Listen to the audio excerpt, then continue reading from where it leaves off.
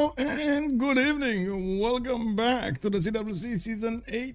Oh my. Yesterday it was an amazing game coming up from between Forever Young and 12 Plus. We have seen the boys play on the Highlands map, and it looks like tonight we're gonna see them play on Pangea Standard Ridges. They did actually go through the map choices over there, and it looks like I gotta say we might have a problem with Nearbird as well. It looks like he's having a bit of trouble to actually stay in the lobby. Good afternoon, ma'am. Linda, how are you doing tonight? I hope you're gonna have a good time with us. We do have Eddie Coffin also. Good evening, sir, and welcome. Nemesis 971. Thank you so much for the resubscription, and of course, commenting on to answer your question over there. I would say not really your victory condition, but what do you need in the game? It kind of depends on what do you want to in the game, and what is your land available, and how of course you want to play it. At the same time, I did also notice closing with an up on my head. Hey, welcome. We do have also Big C. Good evening, sir, and welcome. I did see Heining Dave picking up that first promotion. Hello there, sir, and thank you so much over there for picking it up. Thank you so much for everything. Now also Mouse K. Hello there, sir, and good evening. I did see Star Spanky. Bună seara, domnule, și bine ai venit. Let me actually take a quick look at my settings over here. I do need to change the map, and it looks like we're waiting over here for the last player to join. They did try to start up the draft, but they ended up just banning 1 or 2 civilizations, and then they stopped. Let me actually put Pangea Standard Ridges over here as the map for today. We're gonna see them play in a much more closer quarters battles than yesterday, even though we've seen a decent amount of action throughout the game yesterday. Well, it was only by the late game that we've started seeing those nukes flying, the subs going against their opponents, planes, submarines, everything was there. Jet bombers and GDRs at the late game. Give me a second also. There we go. I don't know why I always forget about this with the phone, but it is what it is. Too many things to do at once. I'm gonna need to make a list, you know, on my screen over here. I'm gonna need to actually have a list. Heineck Davis relentless for the first promotion. He is. Oh, he's amazing, man. Last game was a banger with a lot of nukes. Indeed, I agree. That was amazing. Standard Ridges does actually spawn with the continents on, with I should say, with the mountains on the continent splits, and in the game, oh no, okay, in the game today it does look like we're gonna have Vladimir, Just Dima, Demonar, and Roy showing up for Forever Young. On the other side, we do have Shaturyanin with NiLocC outside, and we don't know if it's gonna be Nearbird or Opera 357 showing up again. They do have a sub ready, if I did see this correctly on Discord. Yeah, they do have a sub ready. They did also get the pre-game bands going. It's gonna be Scotland with Grand Columbia, Cleopatra, Ptolemaic, and Persia Cyrus for them tonight. Okay, NiLocC is back in the lobby, and I guess we're waiting for the last player to join to actually show us the way over there. It is what it is. Standard Ridges. Well, on Standard Ridges Pangea, you usually do get a lot of land civilizations. Not that many seamers as we've seen in other games. The players do prefer to go for civilizations that do have war bonuses when it comes to the mid game or early game. And yes, indeed, it does look like Opera 357 did join over here. They will want to actually stop any kind of problem from happening from the beginning, from the draft, so we don't end up in a relentless, unending relobby simulator over there, like we've seen yesterday. Well, at least they're putting the team pluses. They're gonna go again for the map pool choices. Pangea Standard Ridges is gonna be the choice. I think he's actually rejoining through Fix 0 MS rather than anything else. I don't think he actually dropped, but anyway, I hope so. I hope so in my heart over there. Oh, it is what it is. Anyway, talking about the choice yesterday, we did have 2 civilizations that were fighting over there for supremacy when it came down to acquiring the culture and the tourism. They did manage to counter each other quite properly, Canada and Tamar. We did also see Age of Steam with amazing production capabilities that did manage to overtake Korea at some point, while Korea, with the support help of his next door neighbor Grand Columbia, did manage to overtake Cyrus. So there were quite a few fights on the map. Even if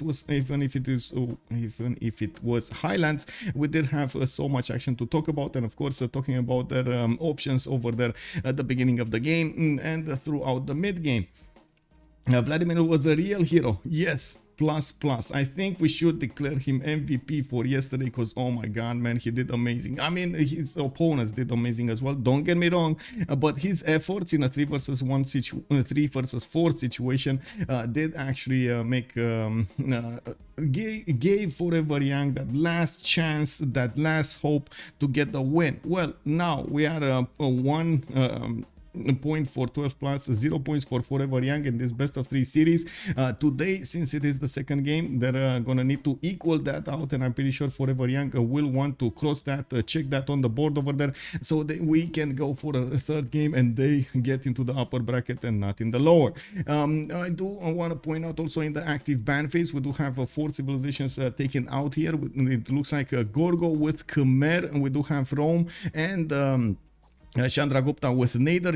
I'm just gonna repost the pre-game bans so they actually get over here in the last line, so you can get to see them while we're in the lobby. Scotland, Grand Columbia, Ptolemaic, and Persia Cyrus. So both Persias will actually not be available for the teams to pick be picked, and of course since this is Pangea, I'm pretty sure nobody wants some running away immortals on the map over there, just throwing arrows left, right, and center and taking over cities. Now there's one last band to go for, and the players are still adapting to the early tourism acquirement that they do have the benefits from in the BBG, and we're going to need to see if it is going to be, it is going to be Abe Lincoln. Abe Lincoln is going to be banned. Okay, Abe Lincoln. Okay, well, it's not Macedon, it's Abe Lincoln. They unfortunately the first civilization for some reason in the draft cannot be picked over there, but anyway, I'm gonna state it out loud. It will be Abe with Nader Shah, with Chandragupta. It looks like also Rome with Khmer and Gorgo are also gonna be taken down. It's not unheard of that the players will go for some kind of the coastal civilization on these games. Maybe we're gonna see something like Spain, where we're going to see something like Age of Steam again, or Dido. Oh, okay, Mbande. Somebody really likes Mbande. Okay. I mean, yesterday we've seen it being banned. Today we see it being picked. Remember, it did get quite a change over there, and I would say a significant nerf in its abilities. It doesn't get the continent split bonus, as in the 10% that you would have gotten from your continent, from settling cities on your continent, and a penalty on another continent. Now you do get the archaeological cost to produce or purchase is reduced by 50%. Okay, you get some artifacts over there, plus 10% gold and plus 10% culture in cities with an Mbanza. So you actually need to build Mbanzas to get that bonus. It doesn't stack with multiple Mbanzas in the same city. The Mbanza also provides 2 adjacency to the commercial hubs and theater squares. Now this might be quite interesting when it comes to late game, even though I am thinking this is quite a nerf for Mbande, which I am very surprised. Personally, I'm very surprised it gets picked or banned in the game. It still benefits from the Ingao Mbeba. You still have that bonus for the great writers, the artists, the musicians, the merchants, and well, you do get the 100% production to archaeologists. So archaeologists, you get them extremely quickly. Now you actually need to get there, like need to get to the museums. You need to get to have a lot of relics around. To benefit from that. Vladimir will go for Tamar. Looks like Jazdima is going to be on Matthias Corvinus, and we will see Hungary's abilities in the game. We will need to also see if we're going to have, okay, the fourth one, it's actually going to be a similar, it's Age of Steam Victoria being picked up again here, but this time it is going to be on the opposing team. 12 plus is going to benefit from that extra production from Age of Steam. Like we've seen yesterday, it did get a nerf in the previous one. The 10% from its workshop got deleted. You only get it for the factories and of course the production, or I should say the production of power buildings, coal power plants, oil plants, and nuclear plants. Also, do not get the extra production immediately after you reveal the strategic resources. You actually need to work them. So there's a significant nerf in its early tempo, but mid to late game, Age of Steam does tend to shine, as you've seen yesterday, 1,000 plus production on Vladimir. And we do have Adriano. Hello there, sir. What has changed recently with Tamar? And day in a row, you do get +1 culture on the walls and a little bit of a nerf on the walls when on the Tsikas, on the wall Tsikas, when they're in Golden Age. You don't get +8 faith anymore, you get +7 faith. So +1 culture, -1 faith change over there for the Tsikas. Now, oh no, did I just I don't know what's happening here. For some reason the game has locked. I've seen this like this is like the fifth time that this happens when I was in the lobby. Now I Shaturyanin missed the fun part. I'm gonna have okay. The lobby freeze for everyone. Kick.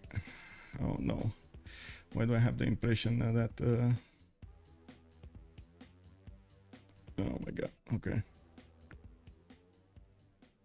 Okay, so I guess well, anyway, we did have 2 more bans over here with Mapuche and Genghis Khan. It looks like we're gonna need to actually close the game and restart it again to actually get back in the lobby. On Tamar, we've actually seen it be quite nice. A lot of face generation coming up early on. We've seen actually a few strategies applied by the players. Very I would say close strategies. Like sometimes you see one player going for Holy Site with Stonehenge. Sometimes you see players maxing out the face generation that they have. They do try to get Jesuit education and papal primacy. Sometimes we've seen players just totally ignore the papal primacy, depending on what kind of city states they do have around. I do have to say, of course, with Hungary in the game, this is going to be quite interesting to see what they're going to go for. Let me actually take a quick peek over here. Maybe we should actually have a lobby, but I guess it's fine. We're getting back into the lobby right now. On Tamar, yesterday we did have a lot of science and the culture coming up from his side. He did manage to secure both of those city-states that give science bonuses for his team, and that allowed them to actually get much better numbers when it comes to that blue status. Okay, well, I guess we're still loading in. Gonna need to fix this somehow. Well, connecting to players.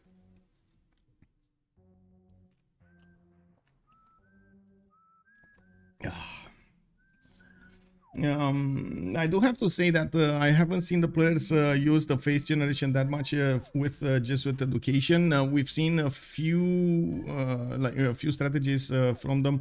I think, yeah, they're relobbying. I think they're relobbying right now. Yes, they are relobbying. I think it's much better to relobby anyway. So we get a fresh lobby without that many problems. Okay. Maybe it is gonna be fine. Maybe we're actually gonna see somebody else lobby. I don't know. Let me see. Shaturyanin, I think he put up a lobby again. Yeah, I think so. We're connecting to players, so there we go. One of the things that I've seen the players do like to chain those monumentality golden ages, while at least the last 2 times that we've seen Tamar in the games, and the first time that we've seen it being played out by Chuck, if I'm not mistaken, he did choose to go for first monumentality to benefit from the walls. Didn't actually spam those holy sites out. He relied as much as possible on the tickets to give him the face generation, and then just buy out a few builders, get his sim up with the first age, with the first era, and then in the second one he went for a pen brush and voice to get better stats when it comes to the culture and the gold. Also allow him to use that face generation to buy out libraries with the Jesuit education belief that he had in his religion. So it was quite nice to see that difference. I did also notice he didn't, if I remember correctly, he didn't actually wait, we're getting in. We're getting in? I hope so. Why can't I scroll down? This is so weird. Anyway, maybe I need to do this. No, I have no idea why. Okay, there we go. Maybe I was just not clicking where I should click. Oh, I see. Oh, look at this, guys. If I actually click on the bar, it doesn't work. If I click next to the bar, it actually works. Oh, Oh my god, man. It is what it is. One of those games, man. One of those games. Anyway. Let's see what's going on over here. Yeah, it's happening. It's happening. Kublai Khan, it looks like it's gonna be the 9th ban, and we do have one more ban to go, and we're gonna see them pick their civilizations. They do have 4 more picks on Demonar, NiLocC, Shaturyanin, and Roy to go for, while they did pick Age of Steam, Tamar, Hungary, and what was the last one? What was the last one? There was a 4th pick over there. Well, it is what it is. I guess we're gonna find out when they're actually gonna go. Wait, Kublai Khan Mongolia, yeah, makes sense. Kublai Khan Mongolia actually has been absent from a lot of the games, even though it still retains the same bonuses that it did when it was very wanted by the players and very high up in their preferences.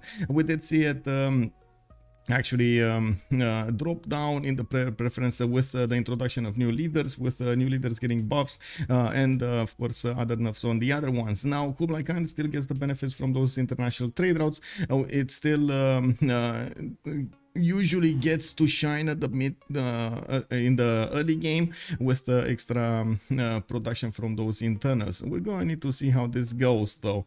Why are they picking Civ6? Did they actually finish the lobby? Why are they picking Civ6? I see outside going for Tomaris. We might have 0MS somewhere. Yes, I do have just Demo over there with 0MS. Just let me actually rejoin over there, so there's no more problems. There we go. We're getting it. Okay, so they're picking their civilizations outright. Okay, so we actually will see some Sakahor searches play around the map over here, and we're going to need to see how he's going to also make use of the new Kurgans. The new Kurgans did get implemented recently in the last patch with an extra point of production, if I'm not mistaken. +1 production for each pasture, +1 faith for each pasture, increasing to, oh no, yeah, okay, wait, is it, oh, it's a base faith. No, sorry, it's not production, it's base faith. It was 2 faith and 3 gold. Okay, very nice, very interesting. We're gonna need to see how the players will make good use out of that, and of course that also opens up ways for them to buy out those cav units with their face generation, which is gonna be a nice addition. One of the things that we've seen in multiple games is how Shaka can shine at the beginning with the extra +5 against well, relatively weak opponents. Let me actually put up the prediction. We're starting up the game. Let's actually see how many remaps we will have. How many remaps? We got the question going over here with 0, 1, 2. Remember, this is Pangea standard ridges. The positioning of the map will be quite important. Not only that, but I'm pretty sure the players will want to be in a position that they can double team somebody else. 2 versus 1 will be preferred on this map. We're gonna also need to see, especially the mountain ranges, if they do manage to create chokes, if they do manage to stop armies from going across the map at the beginning of the game. We've seen some weird Pangeas, I gotta say. Wait, they actually put Premier League over here? Oh god, man. He didn't go for the CWC. Now begins your greatest quest. From this early man. It is what it is. The screen, the splash screen, instead of being CWC, it's actually Premier League. It is what it is. You know what contest we're in? We're in the Civilization World Cup, season 8, and we are in the second game of the 12 plus and Forever Young series. Now we do have on the top left part of the screen, we do have outside coming up over here with Scythia. Looks like he's gonna be north of Gaul. And who is that 4th? Oh, Mbande was the 4th civilization that I didn't get to check. Okay, so it looks like they're gonna be quite close to each other over here with Scythia actually on the back line. Not really the preferred choice to actually have Scythia in such a position. You do want Scythia on the front line, you do want Scythia fighting off enemies, even though yes, late game tanks with Scythia are actually quite strong. Well, a lot of the times you do want to use your early bonuses against an opponent. He does have die style to benefit from some extra faith, and from what I do see, he's gonna have quite a bit of fresh water from these rivers, a bit of a coast over here that he could actually use with Shaturyanin to get coastal trade routes going. Unfortunately for them, I do see on the other side of the coast there's going to be just Ima on the coast, on the eastern side of the coast, that can actually send some units to his opponents later on when he hits cartography. We're going to need to see if he's actually going to do that, because he does have an ally next to him, and Opera 357 is an opponent. Wait a second, yeah, we do have actually the two Englands next to each other, KW, with no possibility for them to actually fight each other. Oh man, they're gonna fight in the dirt over here on the floodable terrain, in the march tiles, in the everything, rather than actually on the waters. Well, I guess it is what it is. We do have Aduatuca with Gaul. Looks like he is gonna get some strategics in the south. I don't see him benefiting from a lot of stone tiles or quarries, only a few scattered ones. He has a very good second city over here next to the cocoa tiles, but again, a very well, I should say relatively weak oppidums. He's still gonna get some mines around them to increase their adjacency, but not the usual spawn that we like to see on Gaul over here. And we do have him also with Gobustan settled to the southeast, where he's gonna get more production and culture from each of these tiles. He does have a decent amount of land to settle in the southeast and in the east side. Unfortunately, this is just not good. This is not good. Not a lot of features, not a lot of food available for him to actually make use of all of these works, all of these tiles, and not to mention he doesn't have a lot of adjacency towards oppidums. Again, I say it again. They could actually make a bit of use of this coastal terrain over here to the northwest. For example, the city on the 2-2 forest, they might actually get to use quite nicely to set up coastal trade routes with Scythia. That's a whoa, I remembered something. Gaul doesn't actually get to put his harbor next to, right? So he might actually not want to get it there. Maybe put it on the 2-1 base and get a +3 for the whale tiles. Extra amenities is always nice.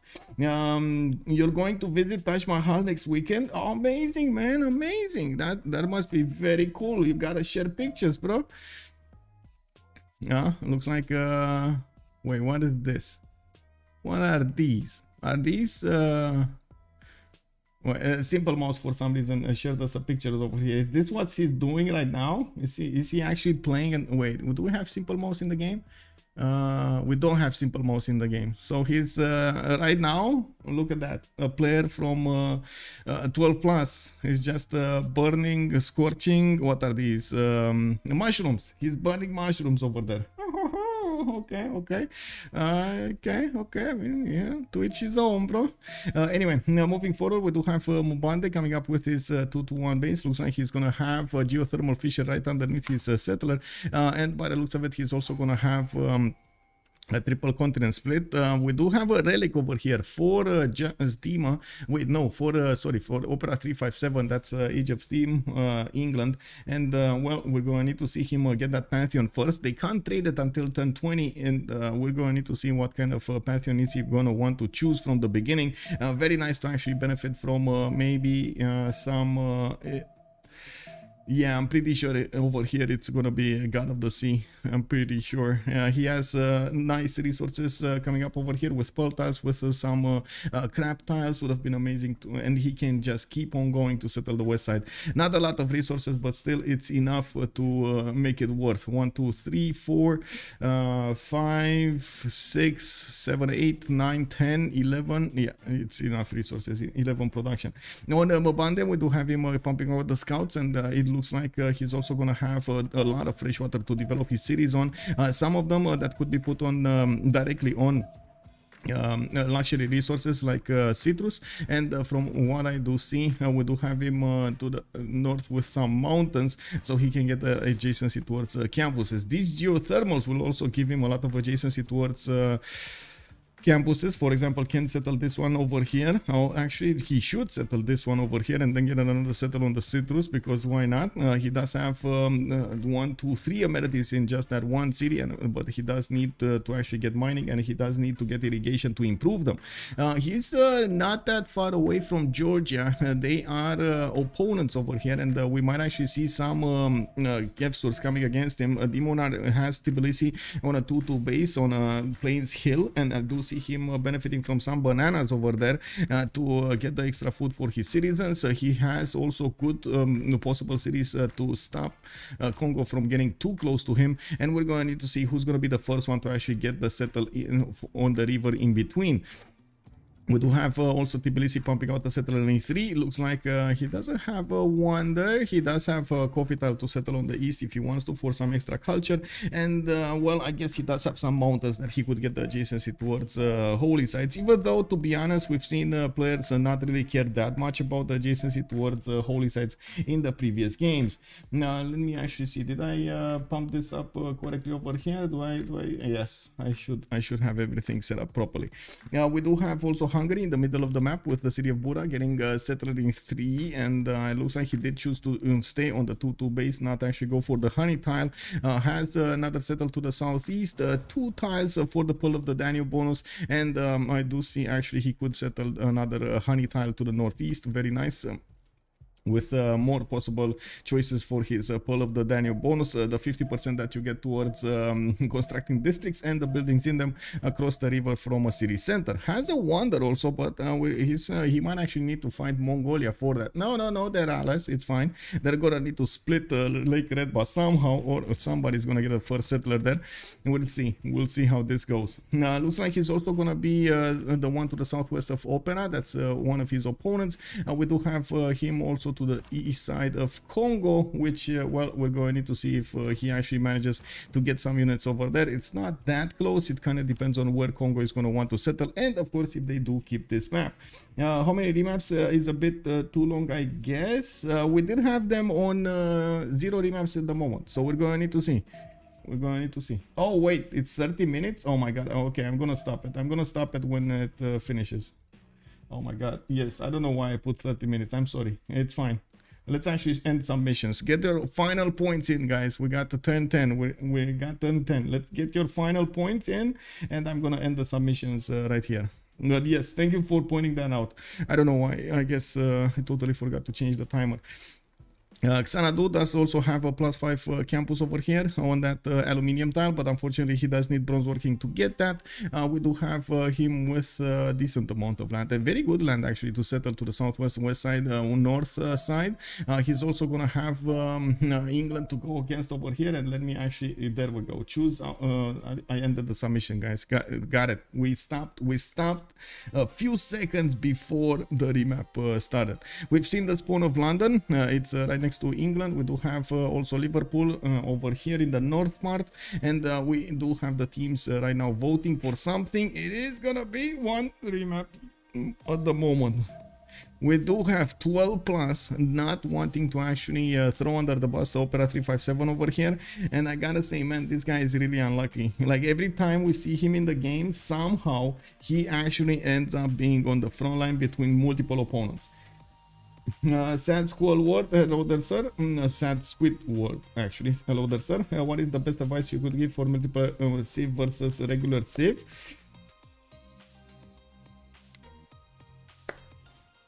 Improve strategic resources as soon as you can. Make sure you have a classical unit before the first era or very close to the changing of the era between ancient and classical, and make sure you get your golden ages, especially first and second. Make sure you get your golden ages. After that, it's all like after these are how to say checked, everything is subjective over there. You're going to need to learn how to get to use your bonuses against your opponents. You're going to get to use your abilities of the civilization and so on and so forth. But these actually stay true for everything. And I actually made a few tips and tricks. Actually, I gave a few tips and tricks in the Rise and Fall version that are still holding actually until today. If you do want to check that video out, I think it's on YouTube if I'm not mistaken. If you want, I can definitely share the link. And recently I did put up a video about early warfare, explaining exactly what you would need to think about when preparing for early warfare, and of course to judge if you want to go for early warfare or not, because you gotta be careful with that. Let me see. Tips. tips and tricks. Yes, let me share the videos over here. Get shareable link. There we go. Pen brush and voice is always in current BBG meta. Not always. I wouldn't say. Actually, we've seen the players go for a lot of them, but there is a predominance in pen brush and voice in their choices. Now we've seen a little bit more mentality recently. We've seen a little bit more free inquiry recently. So I think both are actually viable options. Actually, or three, sorry, are viable options. So that's a tips and tricks video that I did last, like in Rise and Fall. And let me see early warfare over here. I can share you that link as well. Get shareable link. There we go. There we go. There you go. There you go, sir. Senior Testa, hello there, sir. No one goes for the missionary apostle one? No. And I hope to God they're not actually going to change that. I really hope to God there's not going to be something like a fourth layer. It's a bit too much for the players overall, and I think also for the balance of the game. It's a bit unfortunate that is, but it's a bit too much. Now we do have England coming up over here this time on the western side, and it looks like he's gonna have Gaul over here as an ally. Okay, that's actually gonna help him survive a little while longer, but he does have Mongolia in the south, Roy, that might actually send some units towards him, depending on how far in the north, how far in the south he's actually gonna put cities. He can just settle in place, and that's what he's doing, getting a 2-2 base. Looks like Opera is starting to scout to the north with his warrior, and will get a scout out in 3 turns to go to the south. Religion too weak in multiplayer, sad. I wouldn't say religion is too weak. Religion's victory is weak, but it's in 4v4, but it's not weak in FFAs. Be careful. There are multiple differences over there that make actually religious victory viable in FFAs, especially now that you don't have the condemn button. It's extremely annoying if you have apostles actually just running around your cities, trying to convert them, running around your territory, I should say. You also need to, you need to take into account the religious bonuses that you already get, and not the religious victory anyway. Religious is quite strong in multiplayer overall. Like Tamar, for example, it gets very strong with its religion. Russia gets strong with its religion. Khmer, very strong religious bonuses. There are so many civilizations that actually rely on the religious bonuses and their beliefs to actually shine in the games. Now we do have England over here with actually 1, 2, 3 settles that he could go to the north. Tsingi de Bemaraha on the east side, even though he doesn't actually have an opponent, so he could easily settle there. Has a city state that he could kill at some point, Samarkand on the other side of his peninsula, and by the looks of it, of course, will have an ally to the southeast in the form of Gaul. Now we do have Doatuka with a 3-1 base. He chose to actually move for the rice tile to get the extra food, and it does seem like he's gonna have another city that he could settle on the cocoa tile.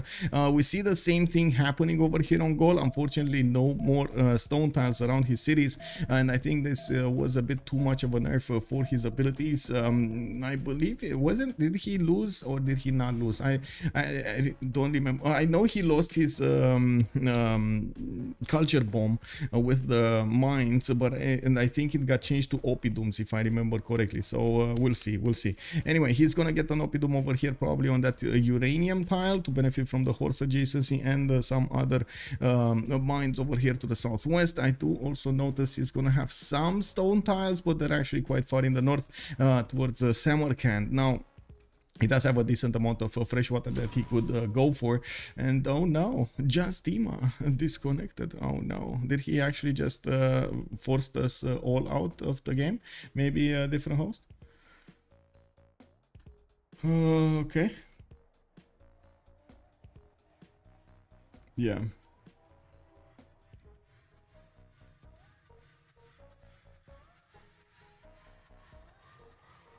It is what it is. Who won the first game? Raccoon, bonsoir monsieur, bienvenue. It was 12 plus that won the first game. Yes.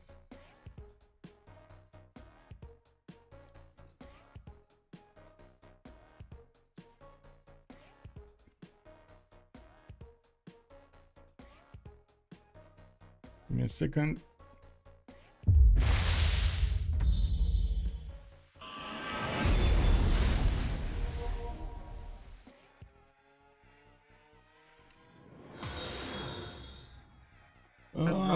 just followed. Andrario said, hello there, sir, and welcome. Thank you so much for the follow.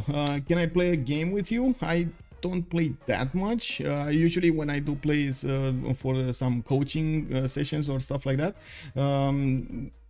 But other than that, I guess we can set up a community game. There was some chatter over there. Big Z was trying to fix a game over there for the community. So if we can get enough players going, sure, I'll play. I'll gladly play.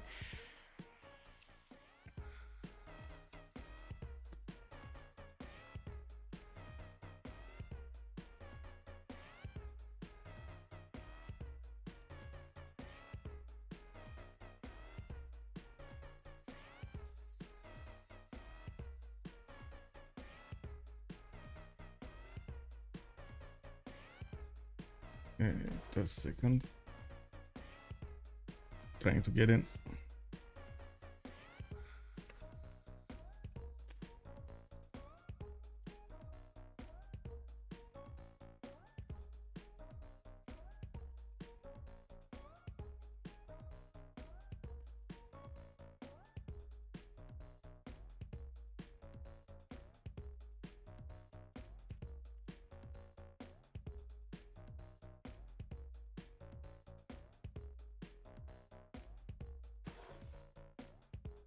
Rehost? Are they talking about a new host or something? Let me see. What are they doing here? Oh yeah, it was a new lobby on. I think it's somebody else now. Give me a second. This doesn't look like it's the same guy. Let me see who actually has the host now. Yeah, just had the craziest Khmer win recently. Was very fun. Oh, very nice, very nice. What did you do?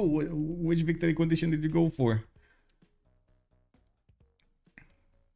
Okay. Oh, we got outside actually. Okay, outside is gonna be the host. Wait, does he actually have? I'm just okay. There we go. He does have his profile open up, so we can just join from that. Fine, it's fine. We're getting in.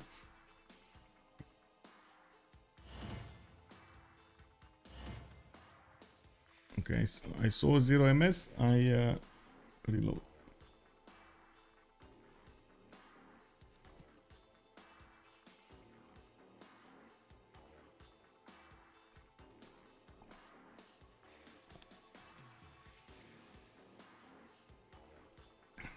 There we go.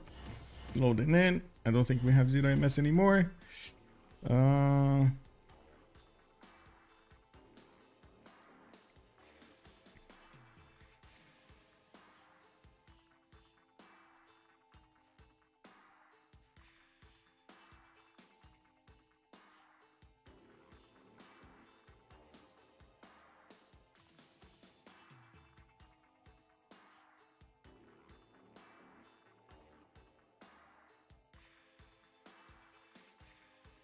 We're getting there. We're getting there. I always end up with science plus was generating 2,800 religion. You mean faith per turn at the end of marathon early deity game? Oh my god, man! 2,800 faith a turn with a Khmer. That is amazing. That is amazing.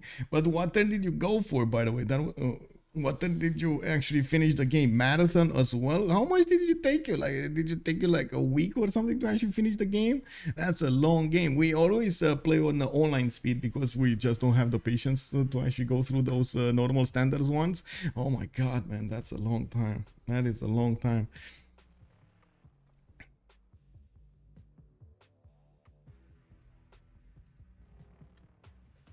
By the way, if you do want to get into the communities games, if you have a Discord, you can actually use that invite over there, the invite link to my Discord channel and my Discord server, and you're gonna have get a role channel where you can actually pick up community games, and with that you can actually easily coordinate with other players, so you get some games going. Biggs is doing amazing work over there, I gotta say. I really hope we're gonna see some games soon. Play standard speed and issues go 330 to 350 turns. Whoa, 330 to 350 turns. That's a long time, man. That's a long time. I mean, I guess the most we've seen in the games right now, we barely get to turn 140 or something like that. There's usually some form of victory condition activated before they get to 125 or 130. But yeah, 330 and 350 turns, you got a lot of patience, my man. A lot of patience, a lot of patience. It is what it is, man.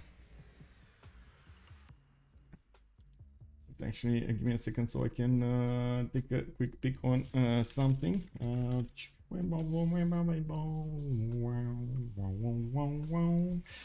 we go. It's all good.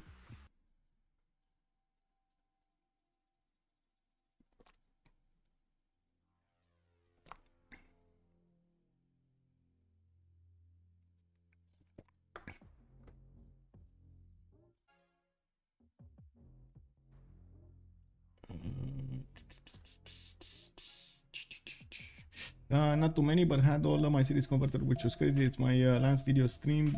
If you want to take a look. Oh, you're streaming as well. Oh, very nice, man. That's good to know. That's good to know. We got a streamer over here. Hey, content creator. Let me actually give you a follow. Give me a second. Let me give you a follow. There we go. One more follow, guys. Then Andrario is going to get the option to actually become affiliate. Let's go. Who's gonna give you the extra follow? I gave him a follow over here. Let's actually help this guy out. Thank you so much for joining, man.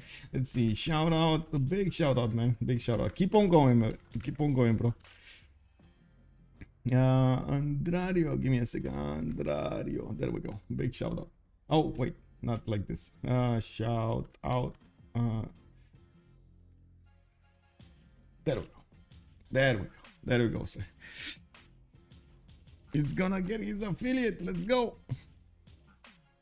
Okay, we do have in the south Xanadu to talk a little bit about, since we didn't actually get to see this happening. With that, we do have Xanadu with 3 ship tiles, and it does look like he's gonna have a decent amount of jade to the northwest. I do also notice he's gonna benefit from a few rivers to give him the bonuses for fresh water to the east, to the north, and to the south. That's a decent amount of land that he's gonna get to cover with cities, and we do need to see how he's gonna try to use his bonuses. A lot of culture can be actually acquired from these tiles, but unfortunately I don't think he's gonna have the option to actually use those bonuses from his trade routes. This is Kublai Khan China, so let me actually put up on the screen over here. Kublai Khan Kublai Khan Mongolia, not China. Kublai Khan not a Vly. Kublai Khan Mongolia. So one extra economic policy slot. You do get the trading post for the first time in a city center. Okay, and +1 the science and +1 culture per international trade route. And that's the thing. He's probably not going to use this bonus, but then with the extra economic policy slot in any government, I'm pretty sure he's going to be fine. We do have Roy over here with a possible second settle on the J tile, and I do actually see a very nice open sky for him if he wants to go there.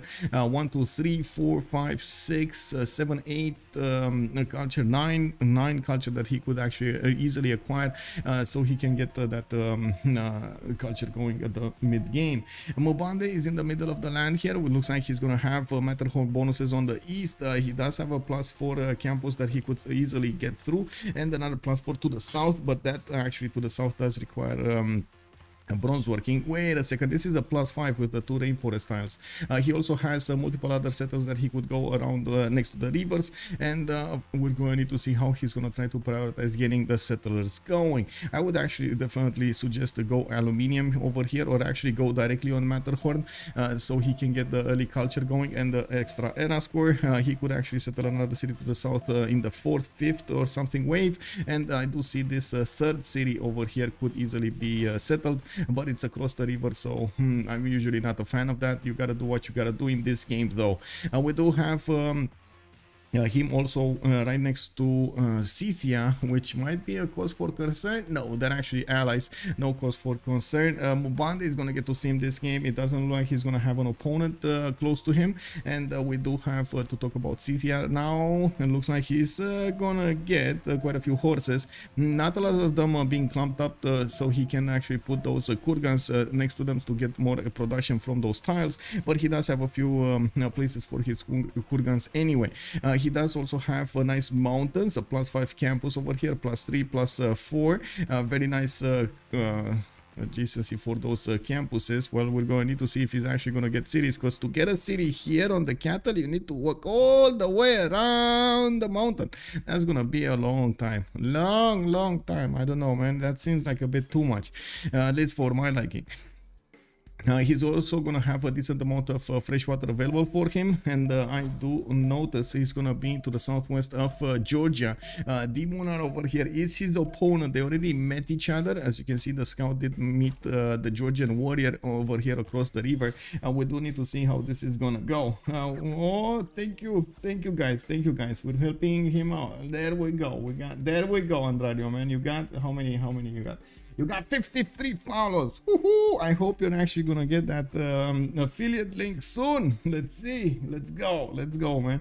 Okay. Good evening, sir. And yes, good open sky coming up for Roy. Very good open sky. Very nice. We do have to take a look at Tamar next. Tbilisi does benefit from a 3-to-1 spy style, and I do see he's also going to have a lot of mountains for his, not only for his campuses, but also for his holy sites. As you can see, he did put the first +3 holy site over here to the south of Tbilisi, and I do see a settler coming up in 2 turns. He does have a very good second settle over there to the northwest with multiple 2-2s, a lot of placements for his campuses, not to mention a lot of hills. Now, he might have a bit of a problem with food. We're going to need to see how he's actually going to settle that. We do have also a decent amount of land between him and Hungary. Hungary is his ally, so they might actually want to trade at some point between each other, and they can't actually set up coastal trade routes, unfortunately. And I'm pretty sure Georgia is going to have a conflict with his next door neighbor, Scythia. Also just learned today that the Scythians were the first people to learn how to ride horses. They struck fear into everyone they came across. Yeah, okay, that's a good information over there. The first horse riders, the original ones, the OGs of horse riding. Nemesis also, has there ever been a game where both teams just allied to each other and sim peacefully? No, you can't do that. As in, you really can't do that. As in, it's in the rules. You cannot do that. Now we do have Buddha with so much culture. He does have 1, 2, 3 tiles that he's gonna get the culture from, the silk tiles, and of course, wow.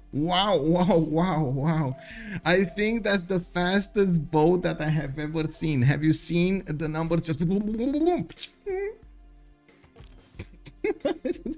Oh my god, man.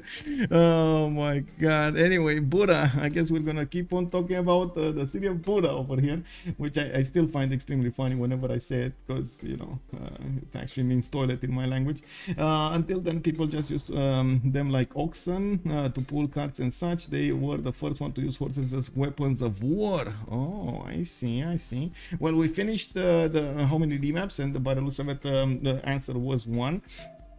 We do have a few of you actually getting the points over there. Lipeiran, good evening, sir, and the 5 others that got those points. So much culture for the Vladimir. So not only he's gonna get the extra 3 culture from the silk tiles, he's also gonna get to settle a marble tile to receive the extra culture from underneath that settle and the amenity at the same time.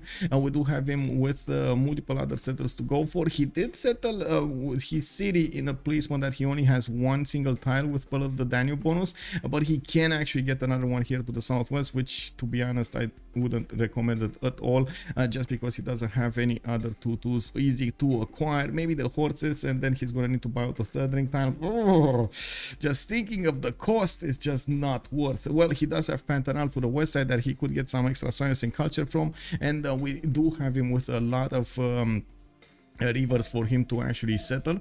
In the north, we do also have just Dima as an ally of his, and I'm pretty sure they could set up coastal trade routes of their own over here on the water. There's a city-state in between them, La Venta, that they might actually just take over at some point. We do need to see how things will evolve over here between them.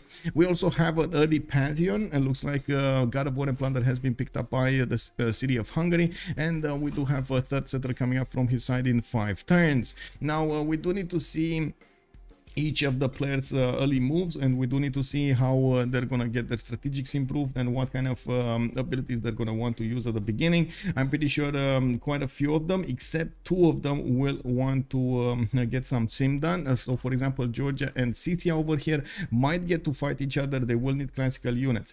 I'm also sure Mongolia might have a bit of a problem with both England and Gaul. We're going to need to see how he's gonna try to make this work over here to try to get everything he needs, and if he is going to want to go to war from an early stage. Looking at Manchester and Liverpool, looks like okay, we got the third settler coming up in 2 turns. I do at the moment see him expanding his vision to the south. He did meet the Mongolian city, and as you can see, his scout is quite far in the south here. And as you can see, he did get his warrior to the north. I'm not sure if he saw Tsingy, even though I'm not expecting him to actually go for Tsingy early on. Yes, he did see Tsingy. It's still an option to actually get an extra amenity from the salt mine, not to mention the extra science and the culture over there. We do have him with available iron in the third ring to the north, and I do see horses in the second ring of Manchester, relatively easy to acquire. The horse tile, the iron tile, is going to be a bit more expensive. We also have him with a Mongolian scout to the east that he cannot see through the fog of war. He's going to need to well, figure it out at some point, and we do need to see if Mongolia might actually get to snatch a settler here. He's trying to get around the cities, and of course we'll try to snatch something, a builder, a settler, get a pillage, something. He's gonna try to do some mischief here. In the south, we do have Mongolia actually fighting off the English scout. Looks like Roy does put his slingers to work here, and one of his scouts is very, very low HP. He needs to be careful. The English scout might actually take him down. We do have Urumqi settled on that J tile I was talking about earlier. He is getting his third settler next and from Xanadu. Is it Xanadu or Xanadu? Does anybody know over here? Where is Machiavelli when you need him? Machiavelli, monsieur! Sir, mister, can you help us out on this one? We do have a builder coming up from Urumqi, not going for the monument over here. It's Xanadu. Okay, Xanadu. Okay, got it. Thank you, Eddie. Thank you so much, sir. So it's Xanadu. Not Xanadu, it's Xanadu. Okay. Well, and anyway, Urumqi, I guess we're going to figure out how Urumqi is also spelled over there with the U having 2 points above. I have no idea. Is it you or I don't know. Anyway, it's Xanadu or Xanadu. Oh my god, I'm getting confused right now. So much information. Anyway, we do have strategic resources next to the city of Xanadu. We do have an iron tile in the second ring over here, and I do see Urumqi did settle next to sorry, horses. He's gonna get that very, very quickly in his grasp, especially with the builder coming up from Urumqi. Well, if he's gonna go for open sky, he's gonna have a lot of culture coming up from these pastures improved, and as you can see, he's actually gonna try to forward settle somewhere. He does look like this will be the 2 flat tile, the 2 foot flat tile. It's gonna be his choice to go for, and by the looks of it, he doesn't have a lot of things to do over there to protect his settler. I do see a great Mongolian scout next to one of the settlers of Opera 357. Opera 357 is actually not escorting his settler, and it does seem like Monsieur Roy might get a free settler over here. Oh no, he actually moved first. That means Opera 357. So first of all, he's not seeing this. He's not seeing past the forest. I do want to mention. Oh, he's seeing it. How is he seeing? Wait. Oh, the forest, man. He's seeing it. That's a bit of a problem. He saw it. He got exposed. Yeah, and there's the scout. Okay, well, it was what it was. It was what it was. That's it, guys. The settler is safe. We do have Atuatuca, Samarobriva, and Nalanda being taken over. Looks like Kongo did help out Gaul to take another city over here to the northeast. And we do have a 4th settler coming up from Shaturyanin, also going to the northwest of Atuatuca. And I do see a settler coming up from in 5 turns from that city. He's gonna have 5 cities extremely early over here with just turned 17. And we do have iron next to the city of the northwest, where he's going to also benefit from some cocoa tiles. He does have horses in the southeast of Atuatuca, so second ring out and no pantheon yet. We're going to come back after we finish with the strategic resources to take a look at their other choices also. Wait a second, where is he going? Is he actually settling cocoa in a non-freshwater settle? Please come back. Come back to the oh wait, that's too close. That's actually too close to his city. He actually needs to settle cocoa tile. Uh-oh. Well, it is what it is.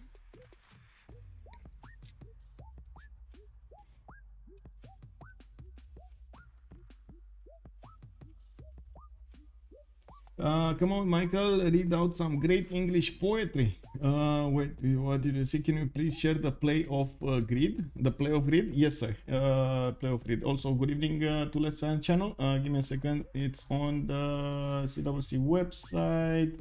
Results over here. There we go. There we go. That's the link, sir. In Xanadu, the Kublai Khan a stately pleasure. Okay, okay.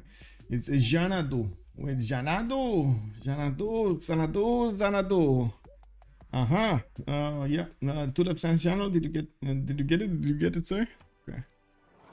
Oh man.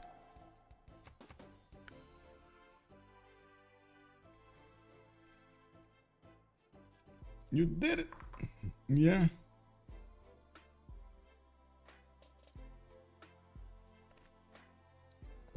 Looks like we do have Kongo opening up with religious settlements and going for campuses from an early beginnings. He does have a +6 campus over here to the north of Mbande, where the volcano did explode and give him some extra tiles to work. Very nice. Now he also has this +3 over here, a campus next to Kabasa. He could have actually put a +4. I have no idea why. +5 actually. 1, 2, 3, 4, 5. I don't know why he didn't place the +5 over here in the north. Why? Does anybody know why? Because I'm pretty sure he saw the numbers, right? Why did he not go for it? Check.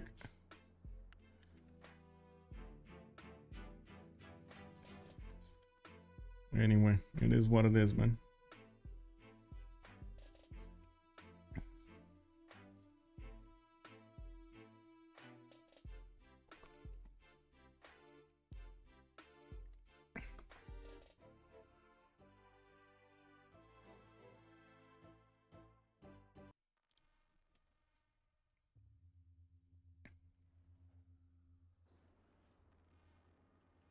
I just googled it. It's actually Shangdu.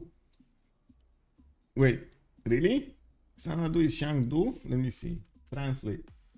Detect language. Xanadu. Wow. Okay, I'm getting confused right now. Google Translate is saying that Xanadu is actually translated from Somali in Romanian as a cell, as a like. Yeah, cell, cake. But let me actually switch to Mongolian or something. Do we have Mongolian over here? Mongolian, yes, we do. What is it? Oh, it doesn't let me listen. Oh no, it doesn't let me listen. Anyway, I guess it is what it is. Xanadu, Mongolia, city.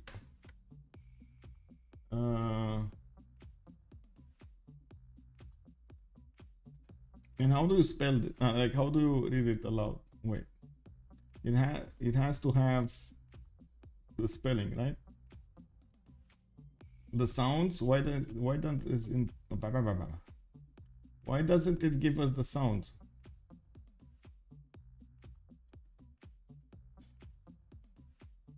Oh, actually, sorry, it's Xenedu. Xenedu. If I read this correctly, it's Xenedu. Not Shangdu, it's Xenedu.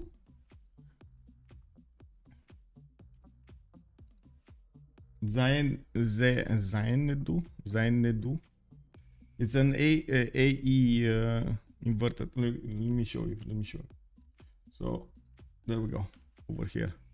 Look. More over here. There. Xanedu.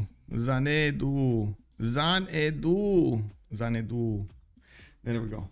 It depends which action is spoken right now. Fine enough, you share a name with the best Romanian poet. Wait, I do? Kick.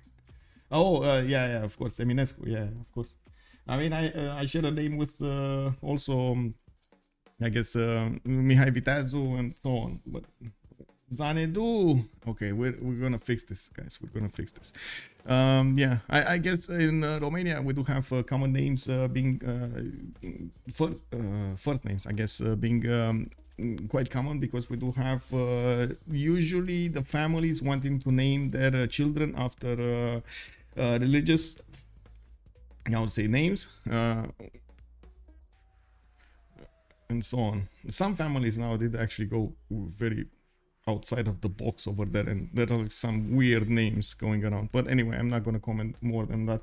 It is their choice, and it is what it is. Now we do have initiation rights coming up from Scythia. It looks like he's going to get also his campuses going with some kurgans, and I do see, of course, he's going to have a lot of adjacency here, +4 campus and +3 campus in between his two early cities. He does have another setter going right now, comes from Sky between that river bend, and we do see him able to actually forward settle Georgia if he wants to. I do have to say that he's gonna put up a defense in flatball terrain over here against Georgia, and that will take away from Georgia the ability to use that +7 of the Kevsurs. Now Georgia still has nice hills to defend behind, and we're going to see how this is gonna play out between them. They are opponents, and they're gonna go against each other.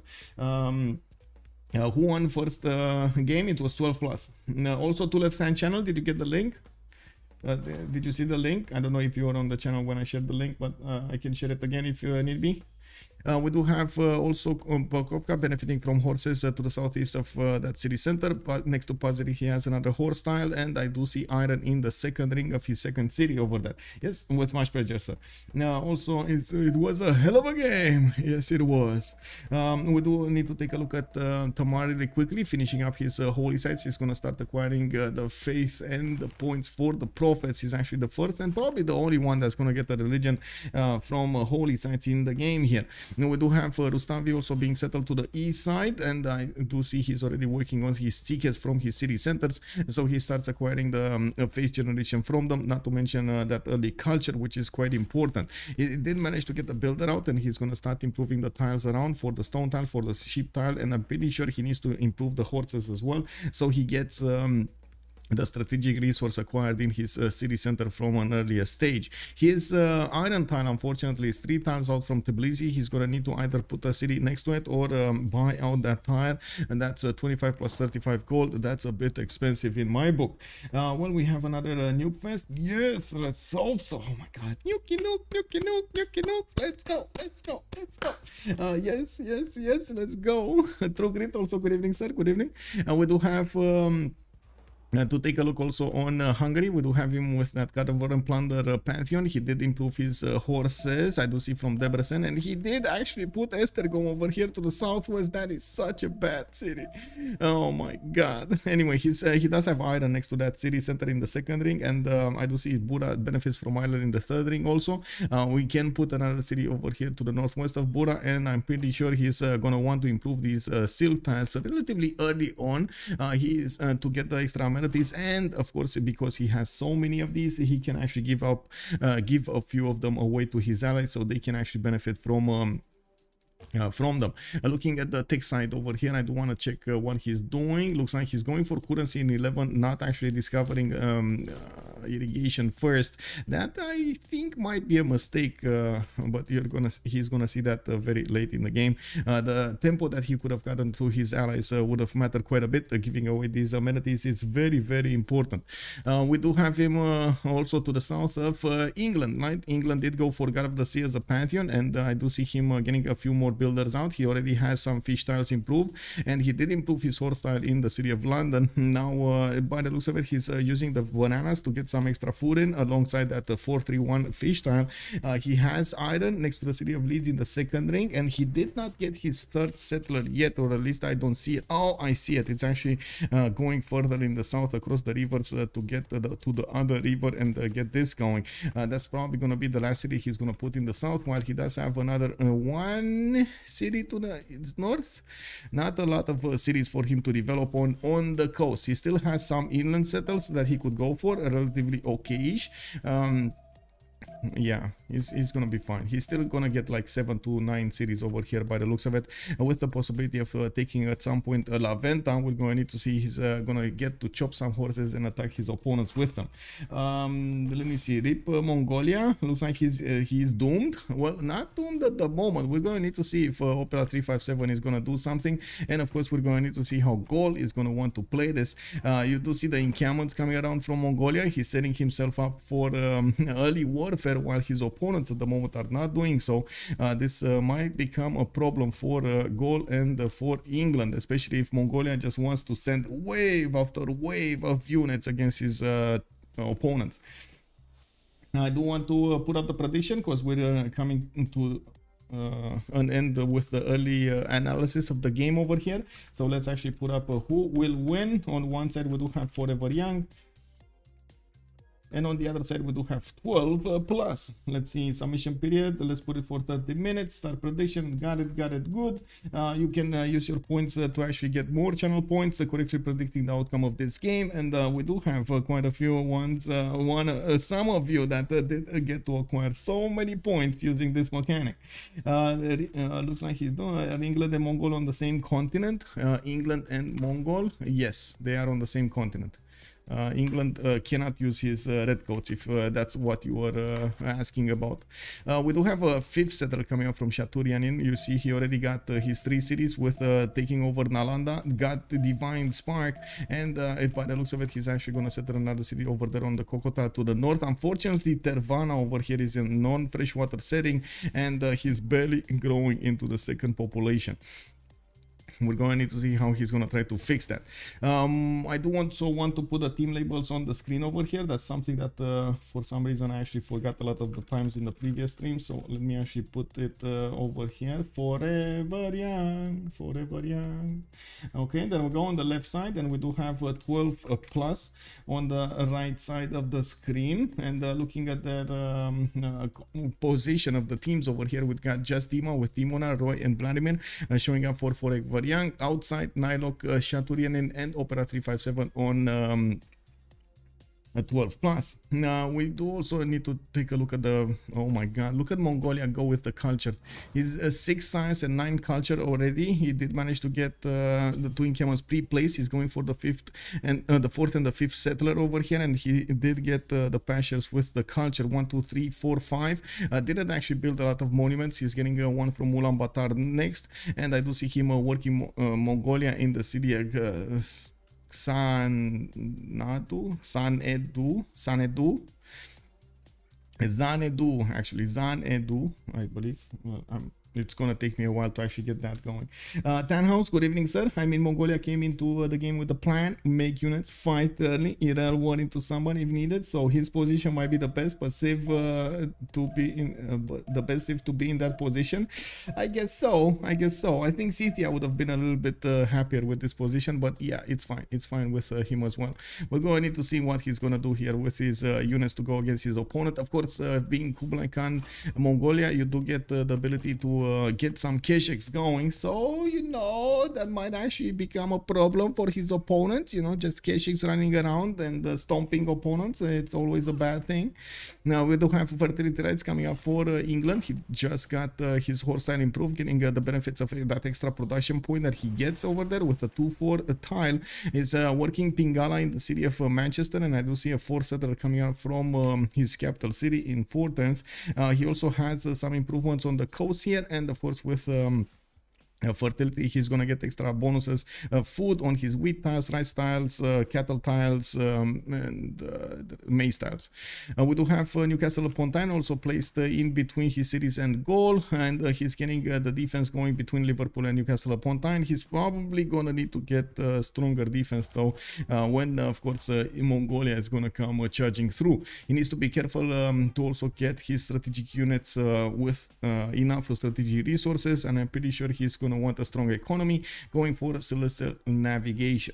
Celestial navigation from both Englands. Now there's also, I gotta say, there's I would say actually Opera 357 which is in a much weaker position than we do have for example over here in Just Dima, because Just Dima can just go for caravels and try to get them at the correct timing, and then go towards the cities of Opera 357 and take them away from him, especially actually his capital in the city of Liverpool, letting Newcastle upon Tyne to be taken by Kublai Khan Mongolia. That is a problem for their side for 12 plus that they need to somehow fix. They, for example, Gaul over here will probably need to try to take away all of the attention of Mongolia and not allow England to build that many defensive units on land, so he does get to fully focus on his naval power.